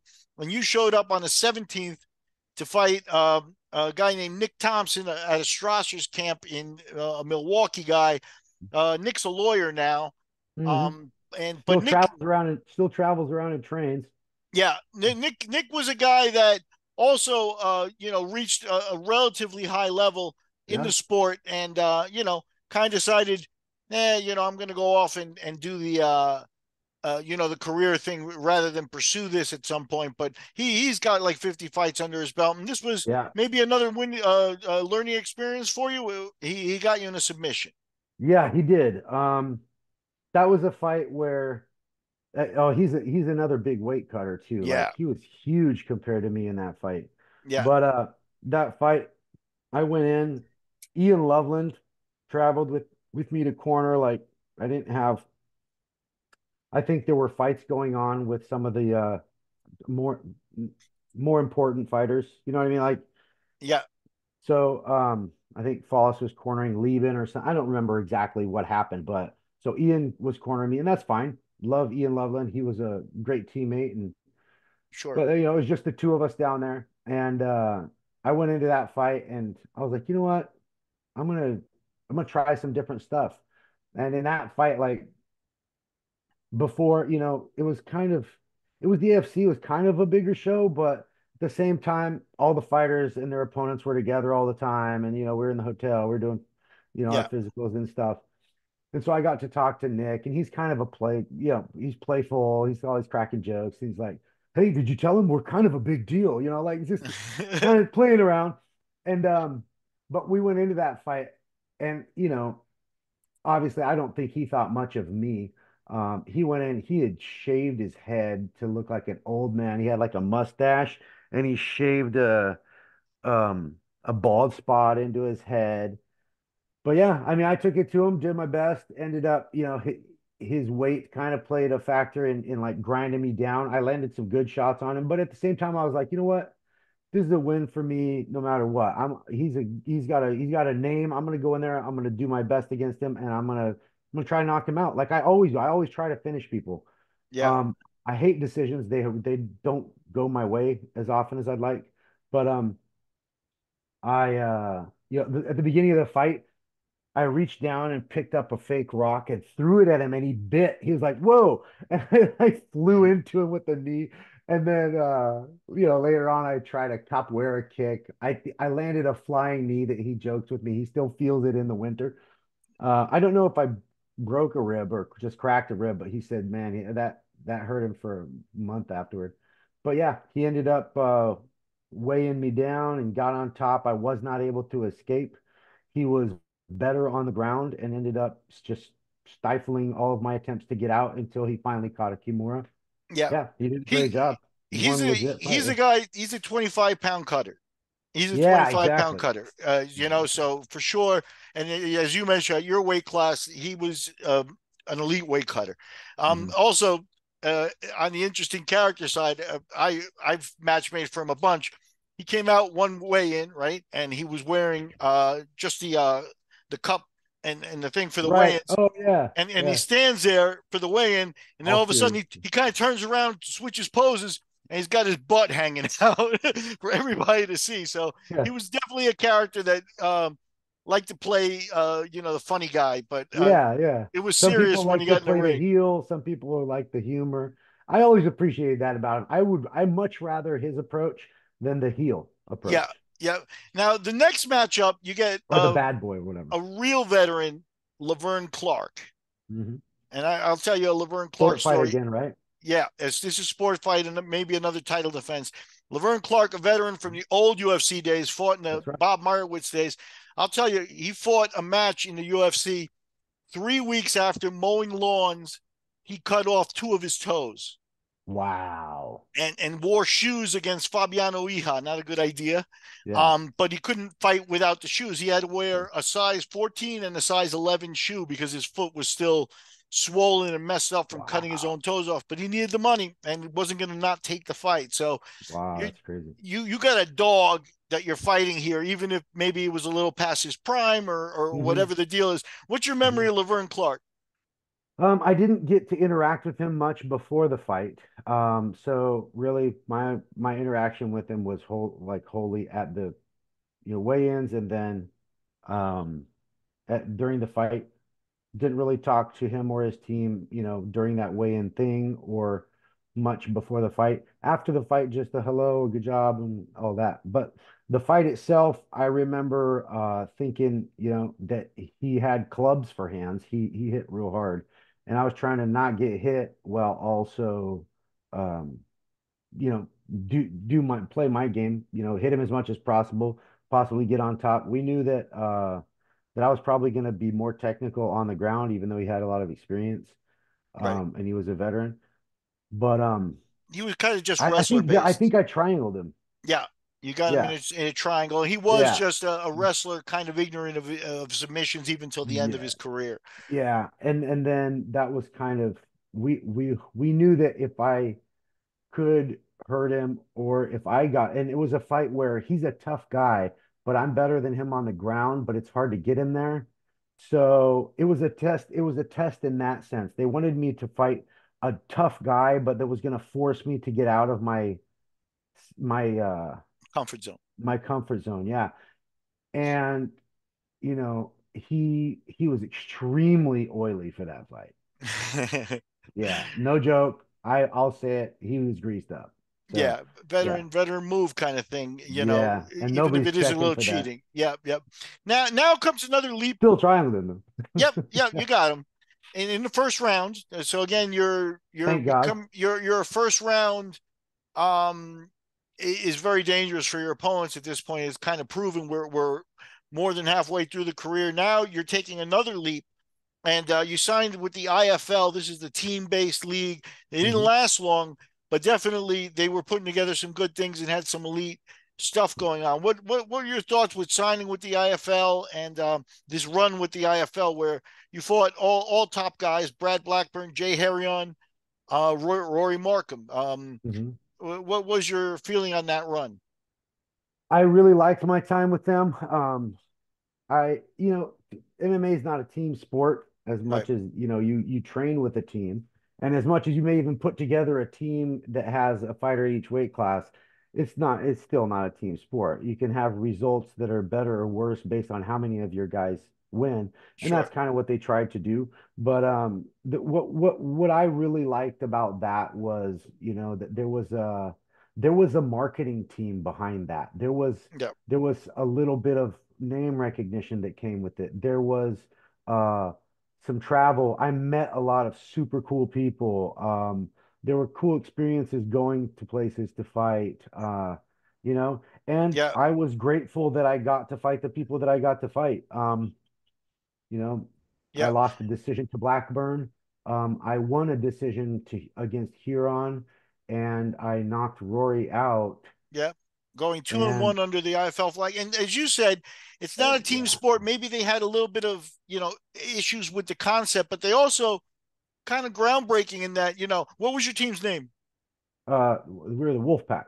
The Wolfpack. Okay. So you guys all got uniforms. And, Yeah, and yeah. now the UFC kind of, I don't want to say they stole the idea, but they they had the uniforms before the UFC did, where now everybody's forced to wear something very similar and you get a stock, you get your clothes given to you. Mhm. So they also were ahead of their time in some of the thinking and some of the things that still to this day you see in the sport. So to me, it's a shame that they went down because they made a run for it. They tried. Yeah, I'm not sure, at the time, especially even now, I'm not 100% uh about like what the business model was and why that didn't work, or if they overpromised and underdelivered, if they just had so much invested and weren't able to recoup it fast enough. I don't know exactly how that whole thing went down, but Yeah, it was fun while it lasted, and there were some good wins for me, especially the Markham fight. At the time, he was undefeated in the IFL, and so yeah. it was good. Now, The go ahead. the yeah, the IFL, it was an Do, interesting time. do you still have the Wolfpack gear I somewhere, or is do. it in your I have the mother-in-law's Wolfpack. house? I have one of the jerseys and one of the pairs of shorts. Yes. Okay, And cool, I cool. and I keep some of the memorabilia, like, the fight card, they had the little Sure. booklets that they made to give, at the events to know the fighters and stuff. So I kept some of that just because it's nice, And have the some thing newspaper clippings and stuff. again, they were doing big level stuff, and maybe it's hard They to had some good sustain with. names fighting too. Yeah. Yeah, and hard to sustain maybe, if you don't have the money coming in, and that might be part of it too. But they did things like, for example, I believe you probably signed posters for them, sat in a room with them Yeah. handing you had to Yeah. sign 30 posters and stuff like Yeah. that, that they were giving out and things like that. So Yeah, definitely it wasn't posters, it was the booklets, the things like that. It was other material. Yeah, it wasn't as posters as much. okay, so yeah, but they had a good concept. Now Mhm. my attempt at going big time also didn't last long, but next up for you was Ray Steinbeiss in Vancouver for Bodog fight. Right. And another thing that I ran into that maybe the IFL ran into is that the UFC at this point was a big machine. Yeah. We were gonna do our second pay-per-view, and I don't know if this is just rumor or true or anything like that. I don't care anymore, right? But we're doing our second pay per view, and we've done our first one. We're calling the executives to try to get the same people we spoke to for the first one, and we're not getting callbacks. And we're like, what is this? What is this? Goes to find out that The lobby.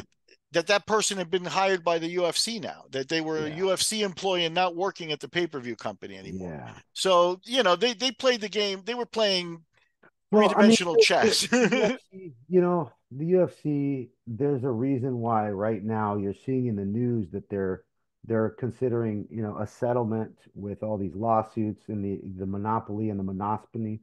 Um, the UFC plays dirty. They've set up the sport. Um, there's a lot of conflict of interest. There's a lot going on in the sport. It's the structure is flawed right now in our sport, and in great part because of the UFC. Um, Yeah. so it's too bad. And there's a fight going on right now to change that. Um, Yeah, we'll so see. We'll see how it on goes. several different fronts. But yes, Yeah, I think it would be a good start. I think it's fundamental to get the Ali Act passed for MMA. That's the first thing. And the other is we need to change the conflict of interest in the UFC, the promoter being in control of everything and being the decision maker yeah, for everything. yeah. Especially when they're not experts at neutrality either. Oh, So no. um That's a very euphemistic way of putting that. I appreciate it. I now appreciate it. They're let's talk not about the experts in Bodog fight. neutrality. Hey, um, they do some things well, but neutrality isn't one of them. Yeah. I mentioned it earlier, that idea of you can make the fight, you could even want a guy to win. You better that you not show it, and as a company, you got to be able to react either way. You can't Mm. slant it towards one guy. Well, So yeah, but you also can't fabricate rankings. You also can't yeah, have exclusive contracts and force people to fight only for your title and then have, yeah, rankings that don't mean anything. You fabricate belts. There's just so much to it. You control, your books are closed. Fighters they can't negotiate based on their worth. They're not, yeah, It's yeah, it's it's whatever the UFC wants, when they want it, how they want it. It's complicated. It's yeah. No, for sure. And you saw it with yourself the later. UFC um creates a product. They pay the seller, but they tell the seller that you can only sell to certain people, and they tell you how much you can charge. Yeah, It's like, wait a second. You can't create the price. You can't control the consumer and control the product, control everything. You can't be everything. You know what I mean? yeah, yeah. No, I think I mean, it UFC becomes a legal 300's coming issue. up. It becomes a UFC, legal issue. it is a legal issue, and that's being fought in the courts right now. But Yep. like the UFC, have you seen their UFC 300 poster? I haven't seen the poster yet. No. That's because there isn't one. It's just UFC 300 in a gold plaque looking thing. It says UFC 300. They're Yeah. promoting the UFC. They're not promoting fighters. They want you excited about UFC, independent of what product they give you, Right. independent of what fights it's going to be. Anyway, we go on forever about that, but yeah, it's Sure. complicated. I'll add one little thing to that as a caveat for you. It's like the main event. I think they added a main event with Pereira now, but the main event for a long time was the two Chinese girls fighting for the title, and people were kind of disappointed. It's not a great fight for Mm. the American market, but Right. in the Chinese market, I have no doubt that they're monetizing that like crazy, Yeah. and that's all they care about. Hmm. So why did they didn't Right. bother much with the rest of the card? Because they're already going to make the first all Chinese world title fight, and they support their women athletes like their men athletes over there. And you're talking about a market of, if they could get a fifth or sixth of the country, it's like the entire U.S. watching them. That's So right. it's crazy. Mm. Now with Steinbeiss, you're in Bodog, you're in Vancouver. Steinbeiss, a tough guy from a fighting family. His brother also made a UFC run, Yeah. and things like that. What do you remember about Ray and Steinbeiss in the Bodog experience? It was a good experience. It was novel for me. I got to go up to Vancouver, which I've been to before, but I like Vancouver a lot. Hmm. And I thought that the accommodations, everything was real top notch. I mean, if the owner of the thing, flies to Paris to buy a pair of $10,000 shoes, then you can expect that he's probably not going to spare expense on your hotel, which he did not. It was nice. You know what I mean? It was a Yeah, nice experience. Everything was taken care of. It was a 2-day event, the one that I went to. I think I fought the second day, but it was a yeah, 2-day event. on the A Indian lot of reservation. yeah, a lot of cool. Oh yeah, a lot of cool people. Met a lot of great fighters. I knew a lot of the people, obviously, especially with my connection with Brazil. It was funny after that fight though. Like Ray was a nice guy, and it was a good fight. I felt I performed well. That's one of the reasons I'm so salty about not having that fight in my library because I think it was a good fight for me. It was a good showing. It would have been Yeah, a good fight for me to be able to say, hey, this is kind of the style of fight that I like to do. But anyway, Ray was a nice guy, honorable and humble in yeah, defeat and in victory. And I won that fight though. And after the fight, I was talking to Marcos Pahumpia. I don't know if you know if sure, you were, yeah, sure. ATT's Marcos coach. Pahumpia. And I was like, man, but if I in Portuguese, if I had done this or if I had done that, or what if when I did this, he had done that? And because I was asking him that move, I think I could have done it a little better like this. He's like, well, you could have done this, this, and that. And I was like, yeah, but what if he had done this? What if he had done that? And he's like, if he hadn't got fucked up, you know what I mean? Like, se ele tivesse feito isso, se ele tivesse feito assim, se fudeu. You know what I mean? Yeah, He's no, got for fucked sure. up. You can always say what if, but I Yeah, won the those fight. exchanges, So and with Parapina, an elite guy also. So yeah. definitely you're talking shop with the best guys around. So Right, that's right. I good was stuff. talking about jujitsu with him. And that's funny because he fought Robinho a couple times Yeah, too. So and I know he fought Hoyler Gracie too. So yeah, yeah. yeah, you're talking about an elite He's guy. old school. Yeah. He had a bad Abu Dhabi experience. He didn't like wrestlers because he liked top game, and he got his opponent switched from Joey Gilbert, who was an elite wrestler, Yeah, I know he did. to an unknown guy named Uriah Faber. Yeah. So Some guy. Yeah. yeah, so he was one and done there, but I know he had a lot more to show. Moving on real quick here, then you get another one of our veteran guys, a guy who had done the Bodog thing. He took a loss to Eddie Alvarez, but was actually pretty good on the Bodog rankings. There's a guy named Derek Noble out of the Yeah. Midwest. What do you remember about Noble? Also in Sports Fight, The Homecoming. I remember that I remember thinking, this is a good guy. Like he's not a world beater, but he's a tough opponent, and if I mess up, he'll clock me. But I felt really comfortable in that fight. Actually, I felt that I controlled the fight really well. At some points, he was just covering up. There's a picture sequence of me kind of being on his back, and he's turtled up, covering, and I'm just going like this, and I look at the ref, and I'm like, are you? Are you gonna stop this? Like he's not, you know what I mean? I hit Mm-hmm. him with some good shots. I wasn't really in trouble at all in that fight. I think he underperformed, but I think I performed well, but I think Derek underperformed. I don't know. I don't know if his heart was in it. I don't know. I don't know, Yeah, but it was a good fight for me to win, and yeah, it for ended up sure. being it was a decision, I think, but I think it should have Yeah, been stopped because I was kind of beating on him a little bit. yeah. Now with your IFL run, you had the Steinbeiss win, which was a good win on a high level Hmm. show, and now Hmm. Noble, you have a 4 fight winning streak, and that puts you in the UFC.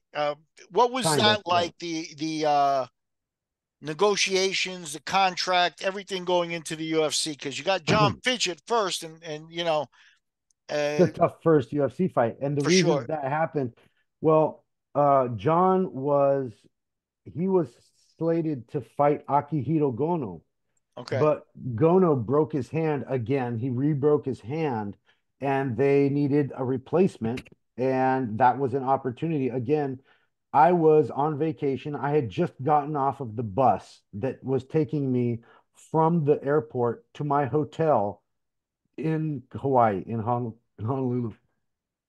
And he called me as I was getting off of the airport shuttle, and he said, "Hey, I got this opportunity. Gono broke his hand. They need an opponent for Fitch." I was like, Was it "John Follis who Fitch?" called you, or was it Yeah, Joe Follis. It Silva's was directly? Follis. Okay, It was so Follis. okay. They needed an Gr- opponent for Fitch, and I was like, wow, you know, that's a step up from step ups. And Yeah. it shook me for a second, and I was like, and at that time I wasn't like, yeah, let's do it. I was like, what do you think? Yeah, I wanted his honest opinion. I was like, really? I mean, because Fitch at the time, Fitch wasn't just in the UFC, he was the number one contender. And he actually went on to fight Georges St. Pierre on the next card after he won the fight against me. I lost the decision, which still garnered me quite a bit of respect. But Yeah. I fought Steve Bruno on the card where he fought Fitch.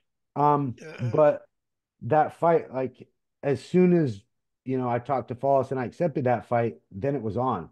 I had a week of vacation in Hawaii that got ruined. My wife, all her pictures with our son, she's alone on the beach because I'm out running or trying to find a gym to work out at. So we were there for a week. And then when we got back, I was like, look, this is the biggest fight of my life so far. And it really was.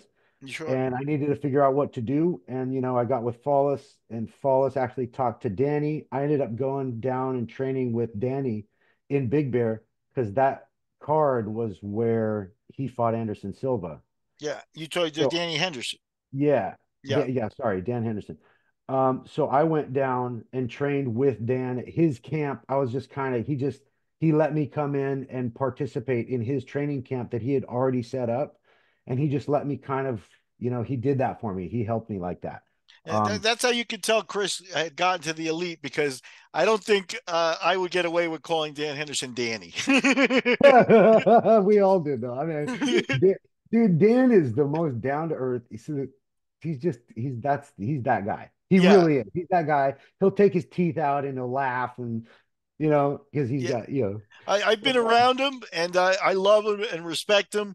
I think, arguably a top 10 all time guy, even oh, if he didn't win a UFC 100% for title. sure, for sure.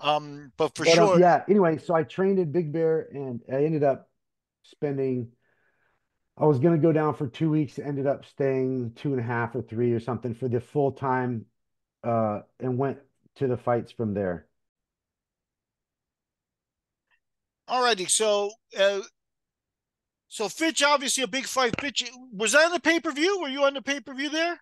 Yeah, that whole thing that we talked about with Hawaii, that was also one of the motivating factors, not only because it was an opportunity to get into the UFC to fight a big name like Fitch, who was number one at the time, but also because it was the first fight on the pay-per-view Okay, on UFC 82. 82. Yep. 82, yeah. So now, obviously, the UFC at least did the right thing. You did them the short notice fight.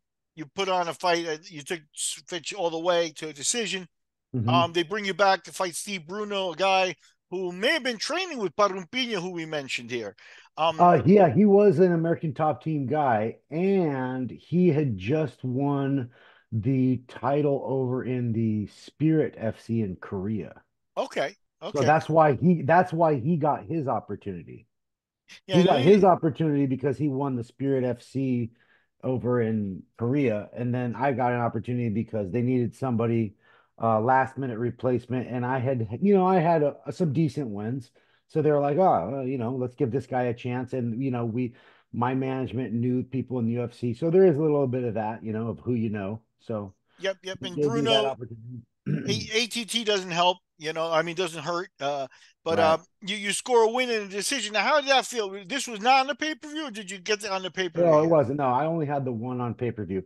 But I felt in the fight, I pretty much I dominated Steve Bruno completely. I mean, that fight, if you have fights, UFC fights that you can watch somehow, Mm-hmm. I was not in danger at any point. And after the fight, even though I won, I remember Joe Silva said, you should have finished that guy. And I was like, damn, even Robert and I both were like, well, perhaps, perhaps Yeah. that's true. But at the same time, like he was like in the middle of the fight. I don't know if you can hear it when the fight is going on the UFC broadcast, but we all heard it. His coach was yelling, do not let him finish you. Uh-huh. Like his whole game, like at one point, he was on all fours and he knew I couldn't kick him in the head, so I had to get close to punch him. And as I tried to get close to punch him, he would like swing his arms out to try to grab my leg. Like he was doing in Portuguese, we call it anti-jogo. It's the anti-game. Hmm. He was fighting to not lose. He wasn't fighting to win. Yeah, And and it was crazy. Like he did, like I hit him with big shots. Like I have so many highlight shot, like you yeah, know, when you get clips of fights, I knocked him down several times. yeah, It's it's just, one of those things where Joe Silva, no doubt, obviously been around the sport, knows you know encyclopedias about the stuff, but mhm. 5 foot 210 pounds, it's easier said for him to say. You know what I mean? It's like he Yeah. wasn't in there. Well, yeah, and also he also said that in a way because of how the fight transpired. He didn't bring Steve Bruno in there as a guy for me to kill. He brought Steve Bruno in there because he thought, this guy, that guy, Chris did better against Fish than we thought, and now, Yeah. this guy, he needs an opportunity. Let's see where Chris is at. So after he saw how that fight went, at the end, when I didn't finish Bruno, he was like, "You should have finished that guy." You know what I mean? Hmm. It's just, and I made some mistakes too. I'm not going to say I didn't. Maybe I had some opportunities that I let up, or I didn't. Like there was a point, even Joe Rogan, he was like, "Oh, he's going to his back here," and then I changed position. I kind of let Steve off the hook for a back position because I wanted to be comfortable, and I knew that he was just trying to survive. So I didn't want to waste the energy and the time. I wanted to try to finish him with punches. And Joe on the broadcast, he was like, I'm not sure why he did that. You know what I Okay. mean? I'm like, Okay. well, maybe I should have stuck glued to him there on the side and kind of tried to advance to a rear naked. I don't know, but That's okay. You were comfortable in the fight. Maybe you were overthinking it a yeah, little bit. You know, maybe. but But also, yeah, but maybe. but you got something rare. We got a lot of athletes in this game, and not a lot can say they got a W in the UFC. Uh, So that's your W. You come back. mhm. You face John Howard, John Howard. Yep. and this will be your third decision in a row.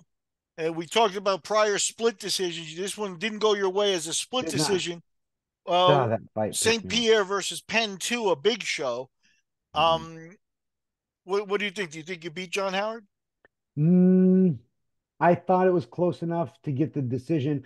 The reason, especially that I thought they should have considered the fact that at 1.5 minutes of the first round, he headbutted me and he blew my nose up. Just he busted my nose, broke it. I couldn't breathe. So a minute and a half into the fight, he's hopping around. He's still energized. I'm swallowing blood, trying to breathe.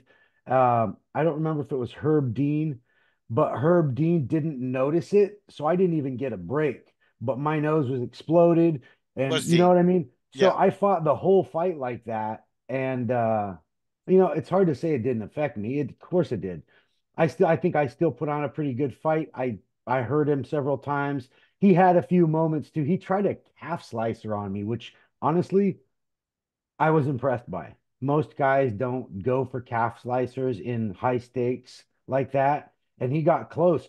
And I remember I heard Joe say, "Hey, whoa, that's a move. That is a legitimate attempt." And I was like, "Yeah, but I know how to get out of it." But yeah, I was surprised he went for it.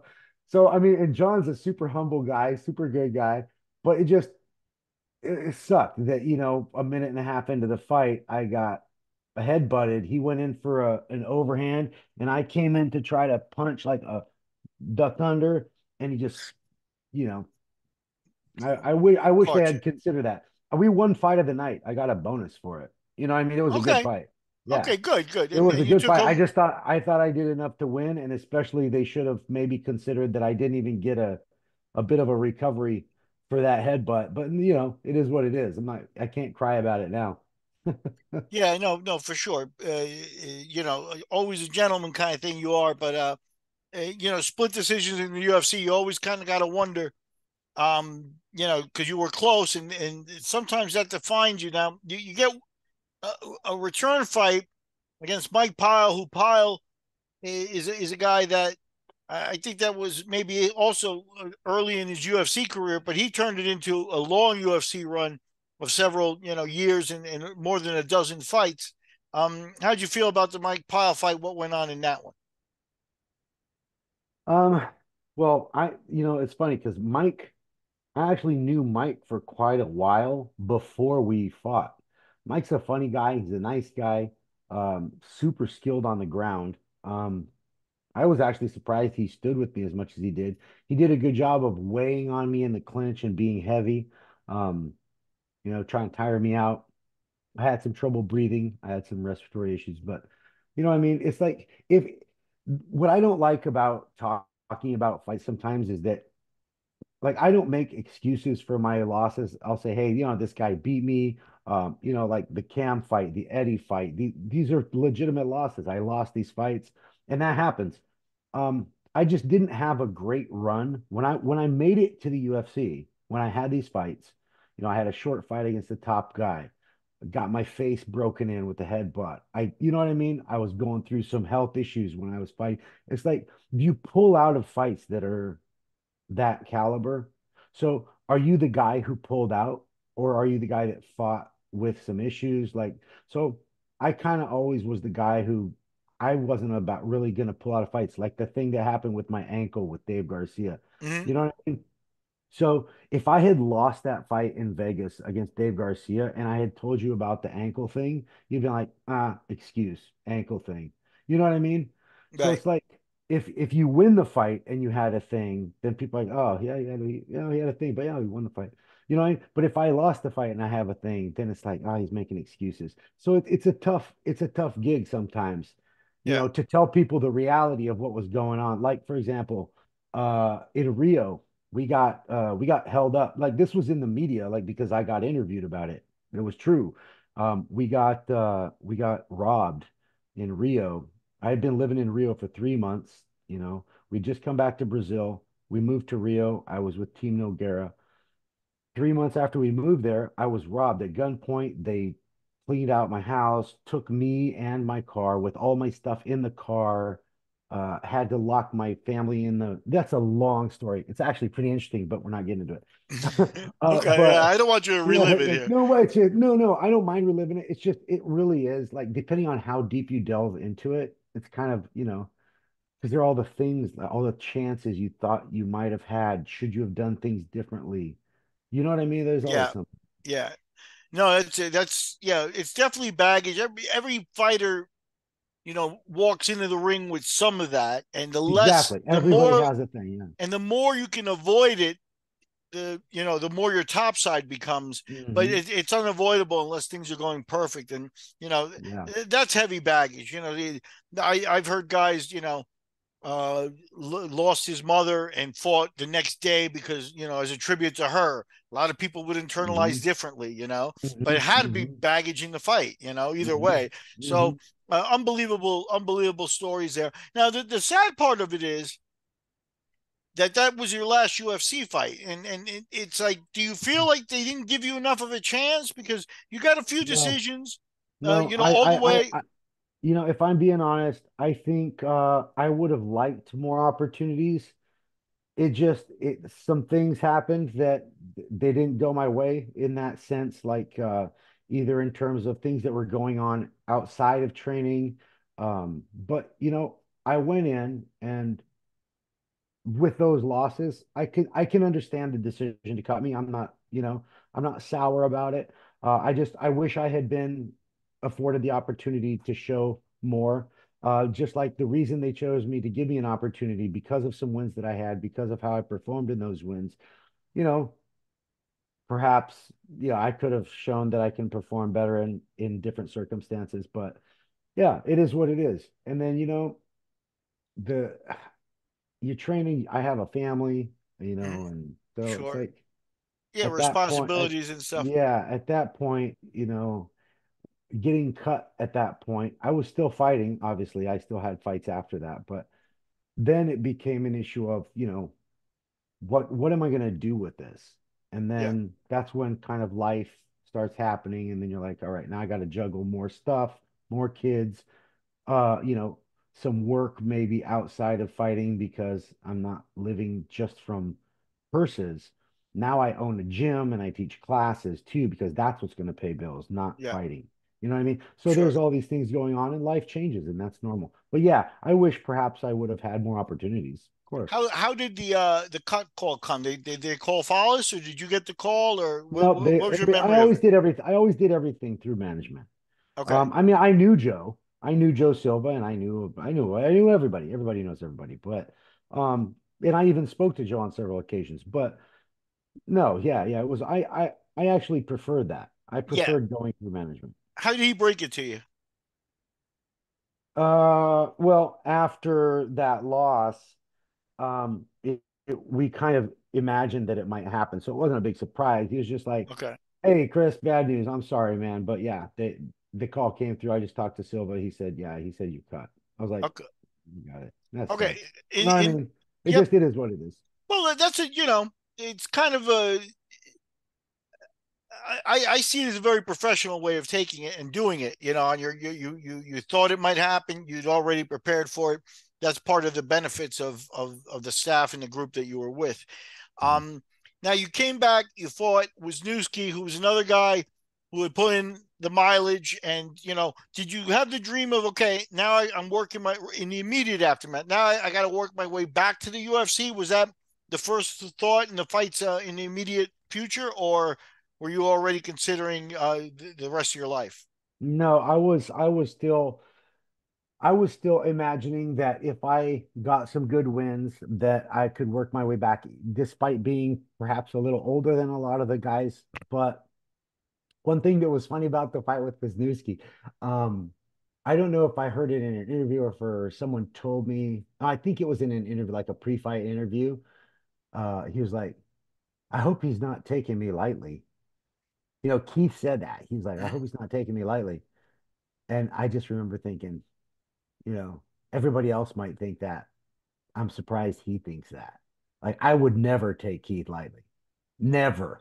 You know what I mean? Like, Yeah. I fight, bro. I know who you are. I'm not taking you lightly. I'm coming from Brazil to fight you. I'm not taking you lightly. You know what I mean? Mhm. But in that way, at that point, I was in Brazil, obviously, and it was actually my jujitsu coach who came up and cornered me. At that point, I had already moved out of Rio. I had moved away from Rio and back into my hometown. But unfortunately, in my hometown, there was not a lot of training. Most of my training, I was doing jujitsu. I was doing little gloves with jujitsu guys. Um, and it wasn't the same pressure as fights. It was hard to prepare for a fight against a guy like Keith. And also, I made a lot of mistakes. I cooled off after. I don't remember the amount of time between those fights, but it was a while, I think. I think it was Okay. Yeah. You a year September to ago, April, so it's about 7, 8 months. 8 months. Yeah. So I wasn't fighting and I wasn't really training hard with hardcore MMA guys. I didn't have an MMA team where I was involved in it the whole time. So, Especially after Team Quest, you must have felt the drop off, I guess.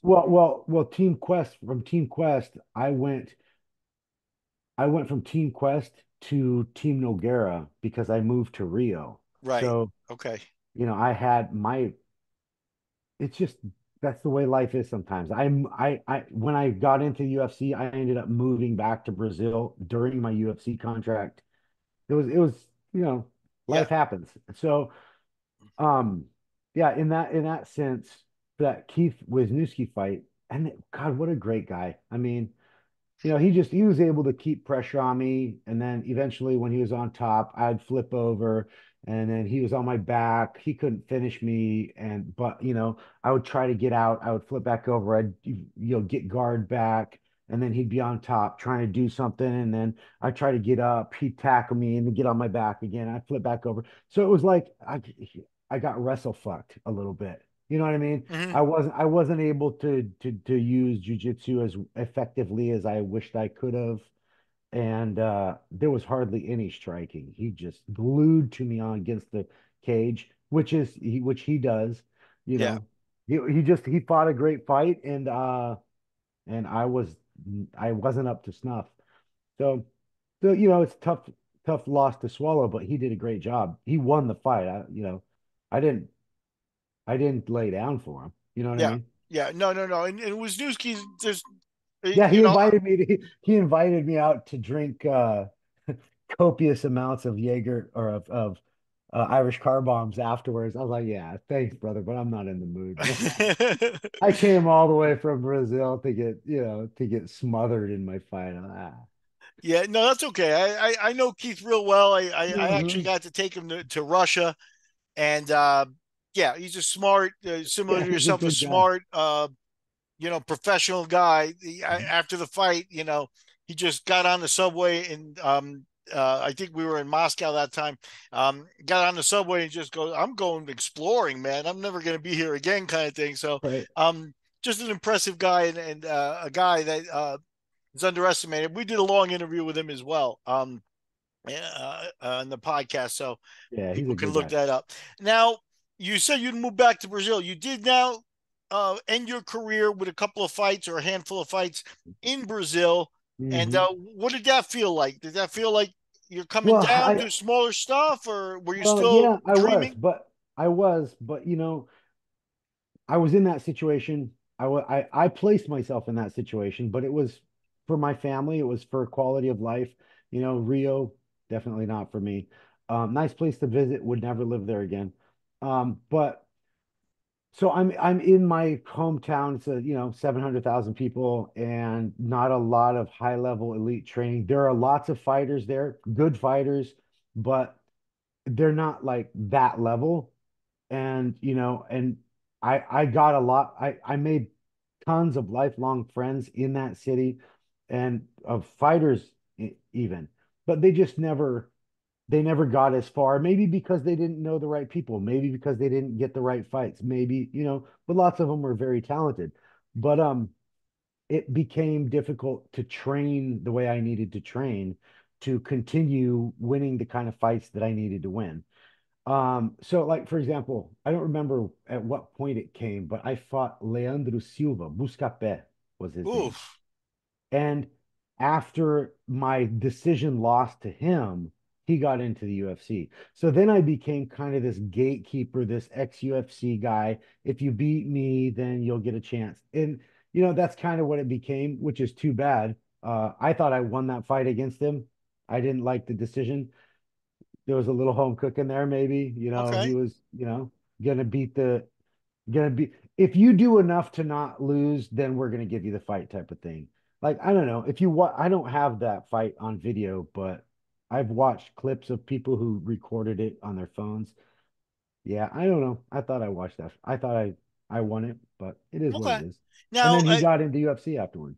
yeah, and um, at that point, you're kind of getting near the end. You fought one more time. How did you know it was time for you to hang it up? Because you probably still, you've said throughout that you started this a little older and stuff, but you probably, um, physically could have still gone on. It seems like maybe it was more, the writing on the wall that was getting to you. How do you sum that up? Well, my last fight was a fight in Shuto, and I fought this kid. Valmir. Yeah, Valmir Bidu was his nickname was Bidu. Decent fighter, also got into the UFC after that. Um, but I started feeling like I couldn't get the training that I needed, and I had so many other things that were going on that were more important, right? Okay. I had maybe done what I needed to do as a fighter. I could still live from martial arts. I could still be involved, and I have been involved and trained a lot of other guys who, I've cornered lots of guys. I've trained guys to a high level of the sport. So I feel like I was still able to be involved in the sport, and I owned a gym in Brazil in that very same city, um, that did well. But as a fighter, I was like, yeah, I mean, I would have to change a lot of things, and then excuse me, go back to making all of these sacrifices and forcing my family to go through these sacrifices. And then I had two kids, and then later I had three. You know what I mean? It's like Yeah. at some point I've got to say, yeah, and I know that there are people who go into their 40s and they're still fighting, but I don't think that's the norm. You know what I Yeah. mean? Especially for the, like, if you're not, heavyweights tend to maybe extend their career into their 40s a little more than smaller guys, I think. It just seems to be the case. Well, like Um, I mean, but I mean, even Dan, Dan fought. I mean, I don't remember when his last fight was, but he was fighting at a high level, Mid levels, 40, 40, 44. Yeah. 40, yeah. Yeah, for sure. But I Um, mean, it kind of depends where you are in the sport, who you're fighting, and how much you've been able to do before that. Shit, Randy started the sport when he was 26 or something. He yeah. became champion for the first time, I think when he was 30, 35. I don't remember. No, he started when he was 20. How was it? How'd that go? I know even in one of his UFC fights, I think after he beat Vitor, he said, "I'm a late bloomer." But the sport was different. The sport was in its infancy, and he was an elite wrestler already. It's Yeah. just different. Yeah. But yeah, I actually attended Randy's debut. yeah, So, yeah, much respect. So, I respect, what you're saying. We were obviously, again, here towards the end of the interview where it's come across that, you know, you got a head on your shoulders. I think it's a good decision, especially when you're judging your life and stuff, that you don't go out. You finish with an 18-10 record. A lot of guys string together and they start to lose at the end, and wind up good fighters with a 500 record and stuff. At least you didn't put yourself through that. How were the yeah, I thought it was injuries? The head. no You did you. No one injuries. emerges Injuries were not a unscathed, factor. but Injuries were not a factor in my decision to not continue competing. Um, I've had injuries. Honestly, I've hurt myself a lot more outside of the sport than in the sport, if I'm being honest. okay. Um, but the thing for me was, I was lucky enough to have options. Some fighters that they fight, and then when they're done fighting, they're done and they can't do anything else. You know, I uh I worked in food and beverage for a long time, and then I also got a degree. I taught English for 15, 20 years, on and off at different points. Um, my nickname was the professor. Right. So, some you talk to some guy, no, well, I was gonna go to the thing, and then this guy tried to punch me. Yeah. Fighters aren't generally thought of as being highly, Yeah. articulate people sometimes, and which sucks. But I had options, which is nice. And then, so I kind of pursued that. I went into, you know, just kind of focused on the gym and teaching and then administrative at the school and curriculum development and things like that. Now I'm back in food and beverage working with restaurants and management and stuff like that. So, Well, it's a good thing you're not one of those guys that you kind of got to worry about in his old age. You know what I mean? well, um, you always do because the economy is such that it's like if you're not a multimillionaire, you're going to have to either move somewhere where your money stretches or you're going to have to become a multimillionaire. yeah, yeah. Now let me ask you as we wrap up. Like I said, we're trying to wrap up, but did you ever get concussions or brain, traumas or anything like that from the sport that you No, felt? no. Okay. I was lucky enough that, well, I mean, brain cells have been killed. Let's Yeah. brain cells have been lost. But I don't feel like I've taken it like lots of other people have, and especially because MMA is luckily it's a sport that's not causing CTE as much as boxing, for example. Yeah. Boxing, you're measuring punches in the hundreds to the body and head. In MMA, yeah, there's smaller gloves, but there's knees, there's leg kicks, there's lots of time spent in the clinch and on the ground, some with punching, some without, so you're not getting punched nearly as much in MMA. You're not getting concussed to the head nearly as often or as much as with boxing, for example.